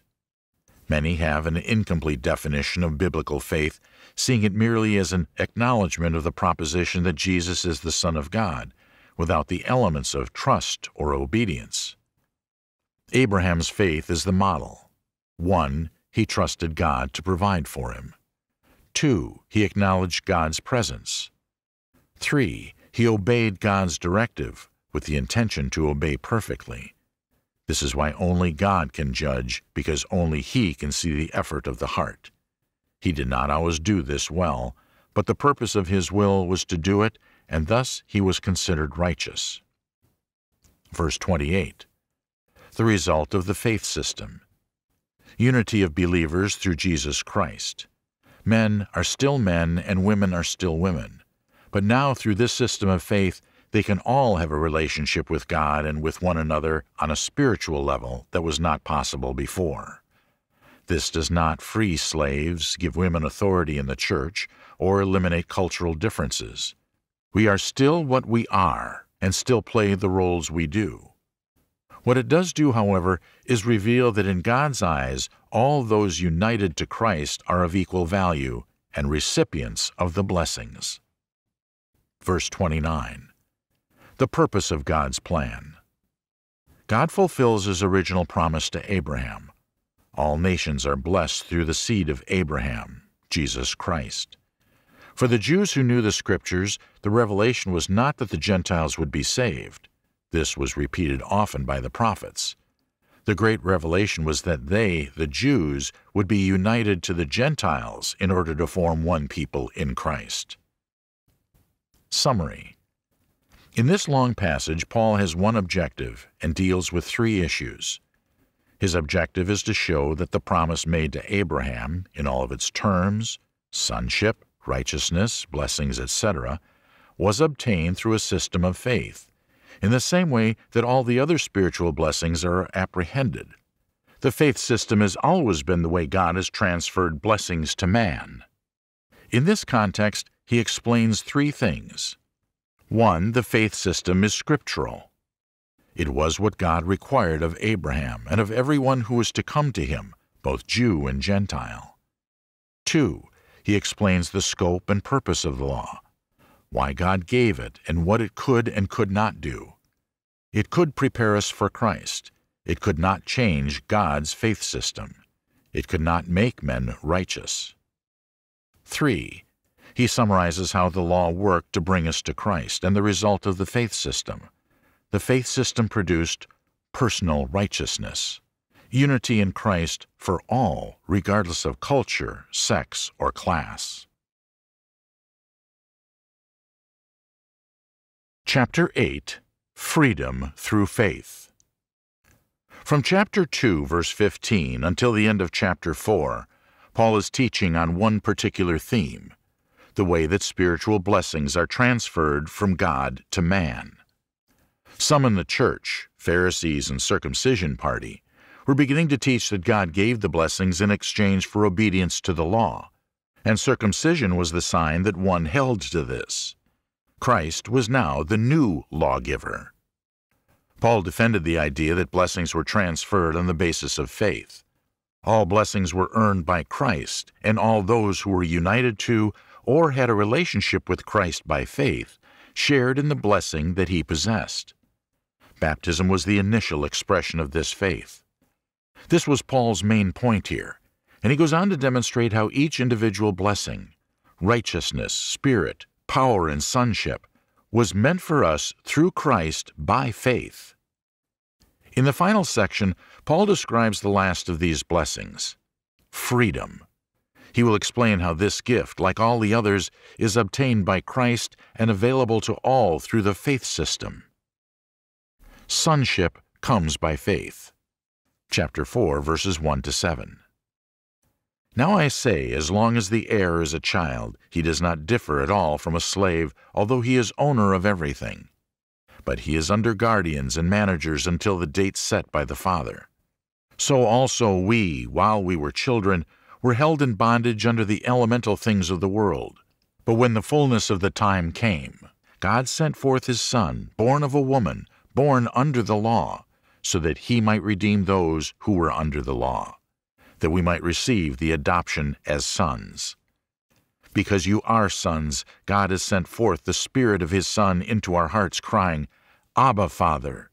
Therefore you are no longer a slave, but a son, and if a son, then an heir through God. In the previous section, Paul has explained how the true sons of Abraham are those who received the blessings as Abraham did, through faith, and not through keeping of law. The opening section of chapter 4 has two purposes. 1, to summarize the transformation spoken of before, from slave to son. 2, to provide a bridge to the next large section dealing with the idea of freedom.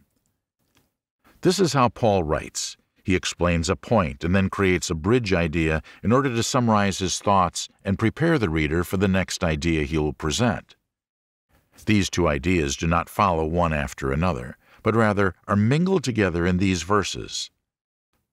Now I say, as long as the heir is a child, he does not differ at all from a slave, although he is owner of everything. But he is under guardians and managers until the date set by the father. So also we, while we were children, were held in bondage under the elemental things of the world. Paul reviews the idea of guardians that a son is placed under. He highlights that even though the son is to inherit all, he is no better than a slave while under the tutor. The elemental things are the ABCs of knowledge. The physical applications and restrictions of the law regarding food, sacrifice, social customs, etc. God's sons should live above these kinds of things, but until Christ were subject to them instead. But when the fullness of the time came, God sent forth his Son, born of a woman, born under the law, so that he might redeem those who were under the law, that we might receive the adoption as sons. Jesus came in the flesh to suffer and submit himself to all the same restrictions so he could offer the perfect sacrifice of himself, and thus pay the debt caused by the law, thereby freeing man from the bondage or tutorage of the law. It is as if Jesus learned and performed all the lessons required by tutor, so we could have freedom from the tutor. He writes our final exam and passes it with 100%. Because you are sons, God has sent forth the Spirit of His Son into our hearts, crying, Abba, Father. Therefore you are no longer a slave, but a son, and if a son, then an heir through God. Once Christ has accomplished the removal of the tutor and brought us into sonship, we are prepared to receive the inheritance of sons of God, the Holy Spirit, who brings us into mature intimacy with our Father. Paul repeats that one who has this relationship with God through the Spirit made possible by Christ is no longer a slave, but rather a son. In the next section, Paul will continue this line of thinking, but will discuss the issue in the light of freedom rather than sonship. Return to bondage. Chapter 4, verses 8 to 11. However, at that time, when you did not know God, you were slaves to those which by nature are no gods. But now that you have come to know God, or rather to be known by God, how is it that you turn back again to the weak and worthless elemental things, to which you desire to be enslaved all over again? You observe days and months and seasons and years. I fear for you that perhaps I have labored over you in vain. Having established how they obtained their sonship and thus their freedom, he admonishes them for abandoning this precious gift and returning to bondage and slavery. Verse 8.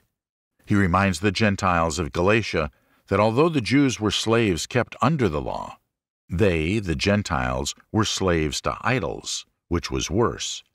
The law was preparing the Jews for Christ. The Gentile idols led to nothing. Verses 9 to 11. Paul rebukes them for desiring to return to the type of enslavement, basic things, that characterized both Jewish and Gentile past. He's afraid his work may have been for nothing. Appeal of love. Chapter 4, verses 12 to 20. I beg of you, brethren, become as I am, for I also have become as you are. You have done me no wrong, but you know that it was because of a bodily illness that I preached the gospel to you the first time, and that which was a trial to you in my bodily condition you did not despise or loathe, but you received me as an angel of God, as Christ Jesus Himself.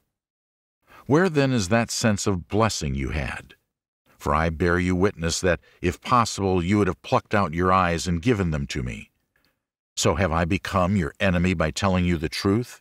They eagerly seek you, not commendably, but they wish to shut you out so that you will seek them. But it is good always to be eagerly sought in a commendable manner, and not only when I am present with you. My children, with whom I am again in labor until Christ is formed in you, but I could wish to be present with you now and to change my tone, for I am perplexed about you.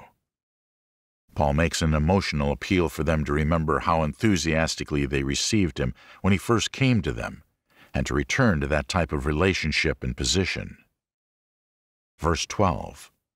Paul, the Jew under law, became like them, the Gentiles without the law, when he became a Christian. Now they are becoming like he used to be, under law. He says they should become like he is now, not under law. He holds no grudge against them. It is not his honor that is at stake. It is their souls. Verses 13 to 15. In the beginning they received him with enthusiasm, even though he was sick when he originally came.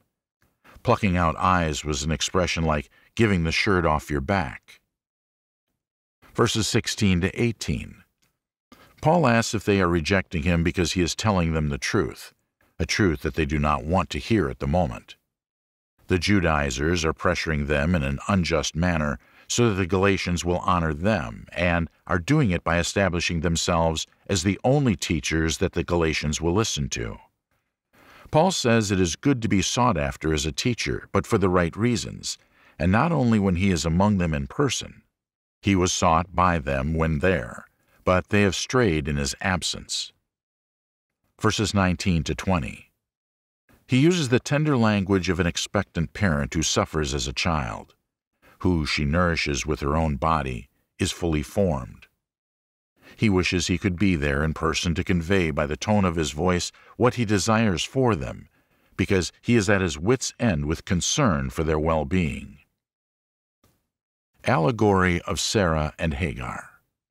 Chapter 4, verses 21 to 31. Tell me, you who want to be under law, do you not listen to the law? For it is written that Abraham had 2 sons, one by the bondwoman and one by the free woman. But the son by the bondwoman was born according to the flesh, and the son by the free woman through the promise. This is allegorically speaking, for these women are 2 covenants, one proceeding from Mount Sinai bearing children who are to be slaves. She is Hagar. Now this Hagar is Mount Sinai in Arabia, and corresponds to the present Jerusalem, for she is in slavery with her children. But the Jerusalem above is free. She is our mother. For it is written, Rejoice, barren woman who does not bear. Break forth and shout, you who are not in labor. For more numerous are the children of the desolate than of the one who has a husband. And you, brethren, like Isaac, are children of promise. But as at that time he who was born according to the flesh persecuted him who was born according to the Spirit, so it is now also. But what does the Scripture say? Cast out the bondwoman and her son, for the son of the bondwoman shall not be an heir with the son of the free woman. So then, brethren, we are not children of a bondwoman, but of the free woman. An allegory is a term that refers to a story that has a superficial and a deeper meaning. Paul tells the Galatians that the story of Sarah and Hagar is an allegory with a superficial and a deeper meaning that is pertinent to their situation. Verse 21. He now resumes his argument from his emotional appeal of a few verses before. Those who claim that what they do is according to the law do so in ignorance of what the law is really saying. He proceeds to reveal the deeper significance of the story told within the pages of the law. Verses 22 to 23. Abraham was promised a son by Sarah. When he did not arrive, Sarah gave him her slave Hagar to conceive. Hagar conceived Ishmael, but was put out of the house by Sarah once Sarah conceived Isaac, the child of promise. The implication is that the child that came by the promise has preeminence over the natural son. Verses 24 to 27. Paul explains the deeper meaning of this story. Hagar represents the law. Sarah represents grace. Hagar represents the present Jerusalem under Judaism, without Christ, under bondage to the law, coming from Mount Sinai in Arabia where the law was given, and thus outside the land of promise. Sarah represents the Jerusalem from above, God's grace in fulfillment of His promise to her. Those who belong to the spiritual Jerusalem do so because of God's grace and promise in Christ, not because of nationality or law. Isaiah chapter 54, verse 1, reinforces the idea that the descendants of Sarah, desolate, would ultimately be greater than the one who gave birth naturally, Hagar. Verses 28 to 31. Like Isaac, Christians are children of the promise, not law, and they receive the promise through faith. It is not surprising, then, that the Judaizers, who were in a sense the descendants of the bondwoman Hagar, whose son Ishmael persecuted Isaac, the son of promise, should persecute Christians, sons of the free woman Sarah, in the same way. In Genesis we know that Sarah cast out Hagar and her son when this happened. Paul says that in the same way they should cast out any attempt to displace them, as well as any doctrine or person that tries to rid them of their position as free men and sons of promise. He repeats this in verse 31. Lessons. 1. From the very beginning, God promised that the spiritual blessings of righteousness, Holy Spirit, sonship, and freedom would be given through His Son, Jesus Christ. There is no other religion or philosophy mentioned. 2. These blessings were available to all who would be united to Christ by faith, expressed through repentance and baptism. 3. The law was introduced in history in order to mitigate the evil of sin and prepare man for the coming of Christ. It did not have the power to confer any blessings. 4. Anyone who attempted to gain these blessings through some form of law-keeping would fail. Anyone who taught this should be rejected and would ultimately be cursed. Chapter 9. A Call to Live in Freedom. The book of Galatians was originally written as an effort to turn a church away from its fall into legalism. In Romans chapter 9, verses 30 to 33, Paul explains the basic error of legalism.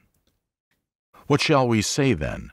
That Gentiles who did not pursue righteousness attained righteousness, even the righteousness which is by faith. But Israel, pursuing a law of righteousness, did not arrive at that law. Why? Because they did not pursue it by faith, but as though it were by works. They stumbled over the stumbling stone, just as it is written, Behold, I lay in Zion a stone of stumbling and a rock of offense, and he who believes in him will not be disappointed. Gentiles, even religious ones, did not pursue holiness and purity as the Jews did, and captured the blessings. But the Jews did not. Why?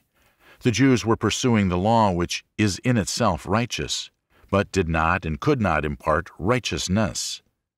The Gentiles captured the righteousness that saves because they pursued it from the starting point of faith in Christ.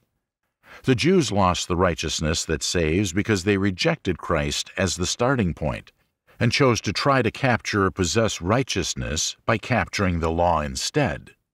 This involved doing and becoming right by obeying the law perfectly.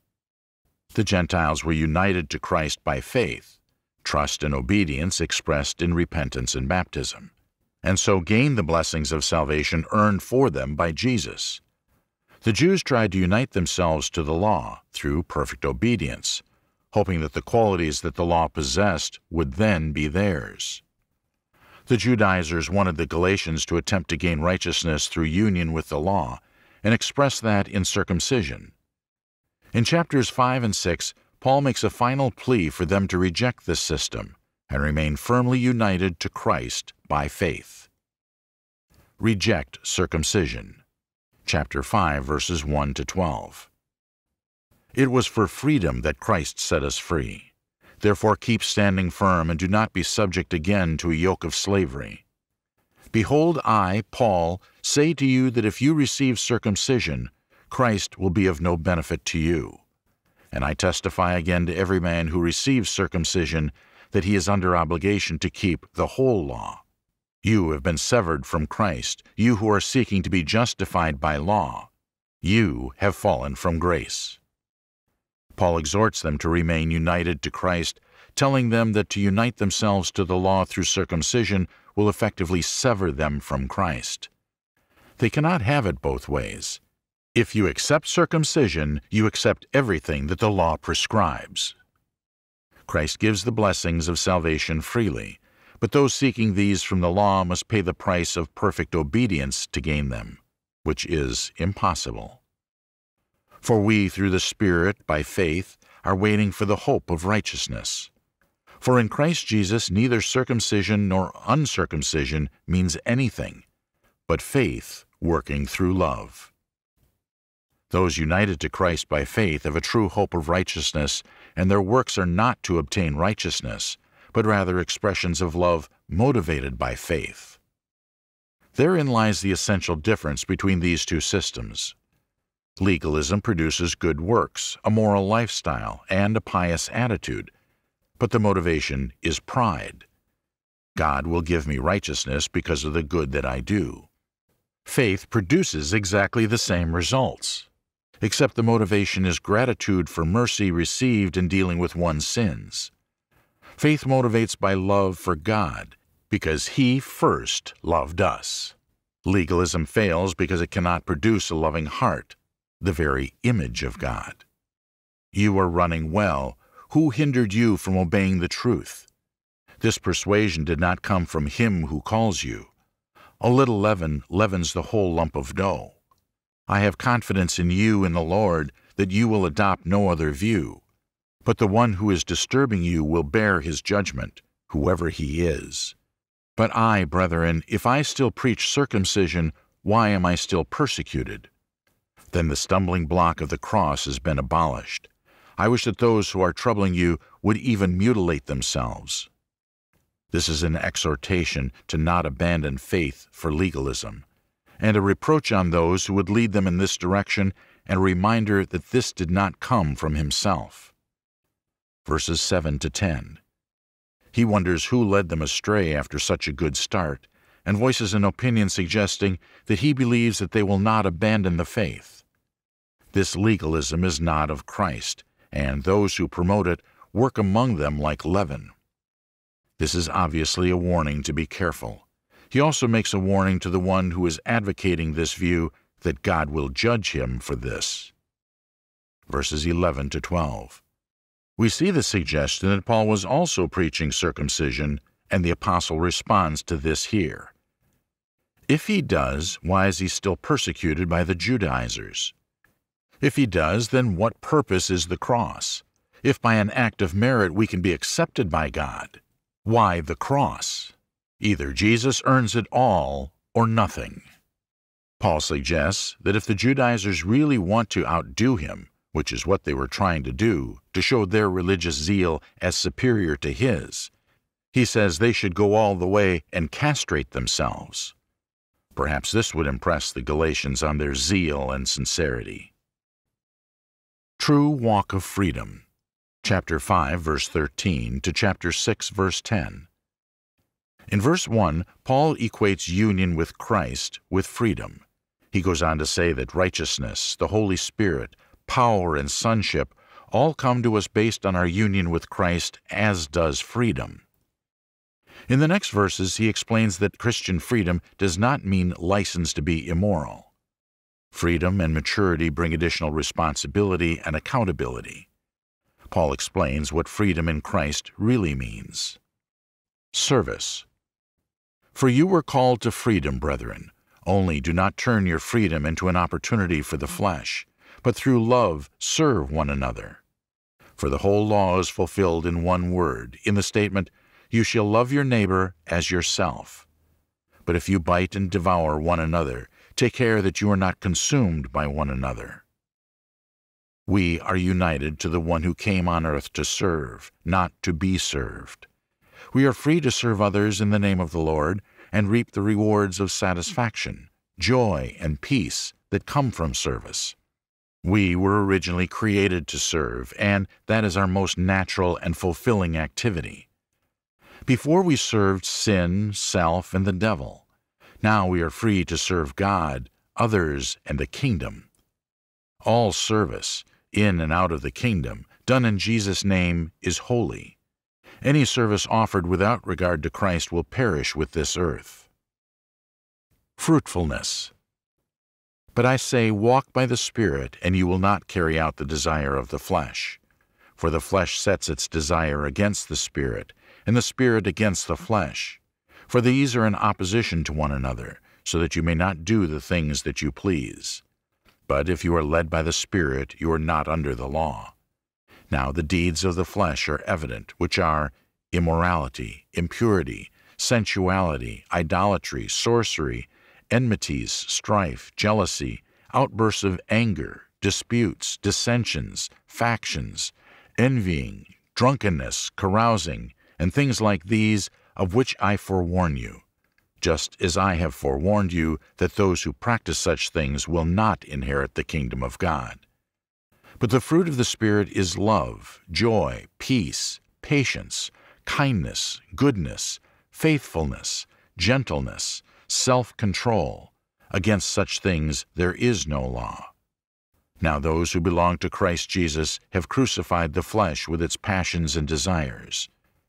If we live by the Spirit, let us also walk by the Spirit.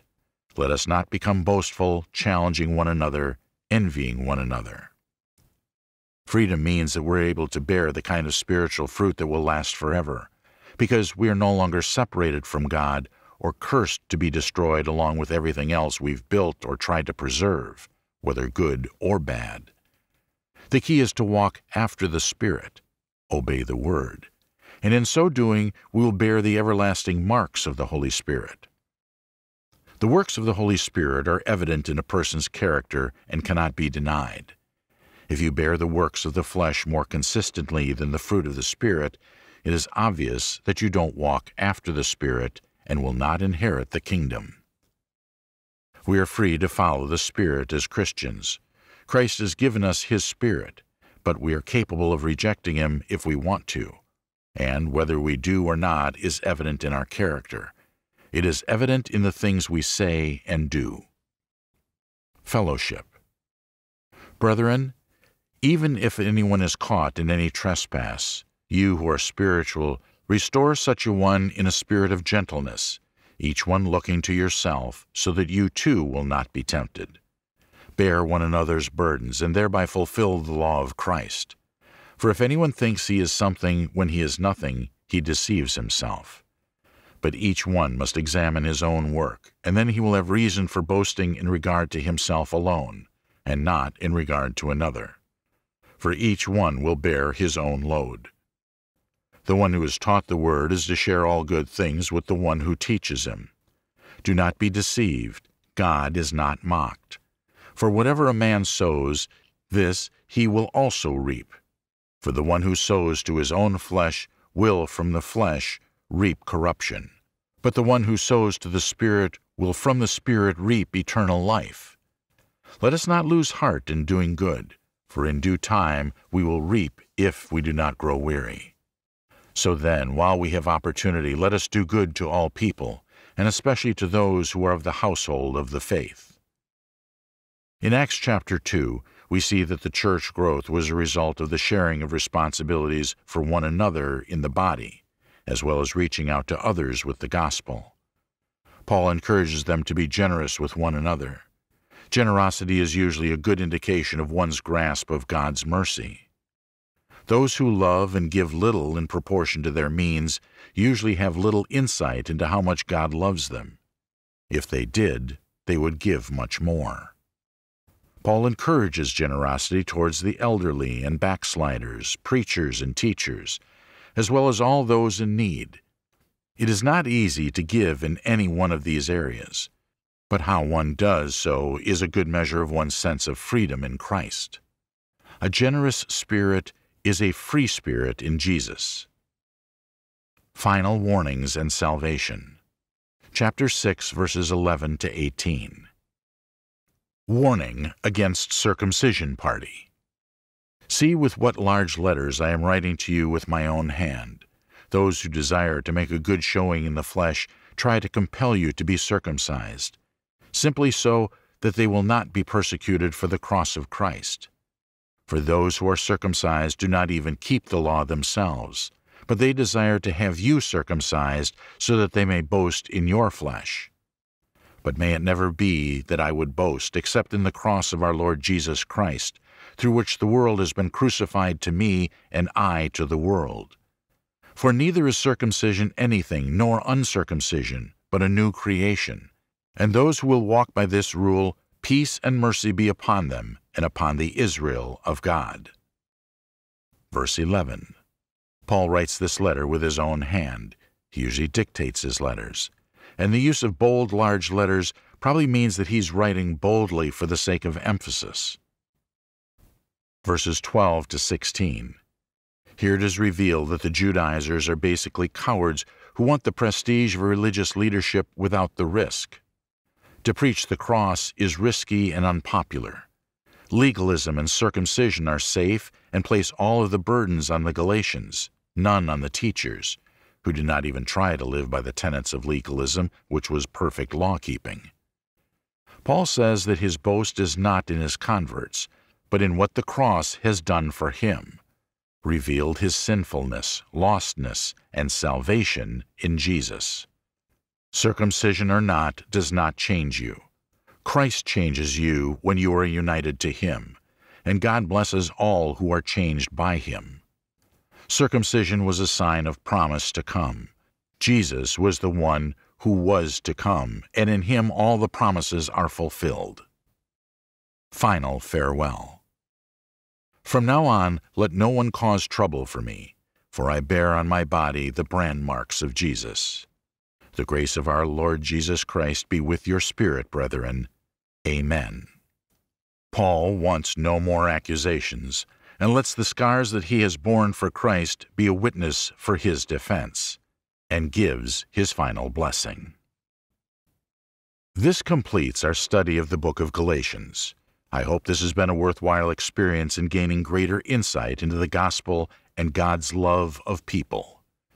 Please check out our other Bible studies on the BibleTalk.tv website, where you'll find material that will help you grow your faith, share your faith. Mike Mazzalongo, April 2015. BibleTalk.tv is an internet mission work. We provide textual Bible teaching material on our website and mobile apps for free. We enable churches and individuals all over the world to have access to high-quality Bible materials for personal growth, group study, or for teaching in their classes. The goal of this mission work is to spread the gospel to the greatest number of people using the latest technology available. For the first time in history, it is becoming possible to preach the gospel to the entire world at once. BibleTalk.tv is an effort to preach the gospel to all nations every day until Jesus returns. The Choctaw Church of Christ in Oklahoma City is the sponsoring congregation for this work and provides the oversight for the Bible Talk ministry team. If you'd like information on how you can support this ministry, please go to the link BibleTalk.tv/support. This has been Galatians for Beginners, Freedom in Christ. Written by Mike Mazzalongo. Narrated by Jagow. Copyright 2015 by Mike Mazzalongo. Production copyright 2021 by Mike Mazzalongo.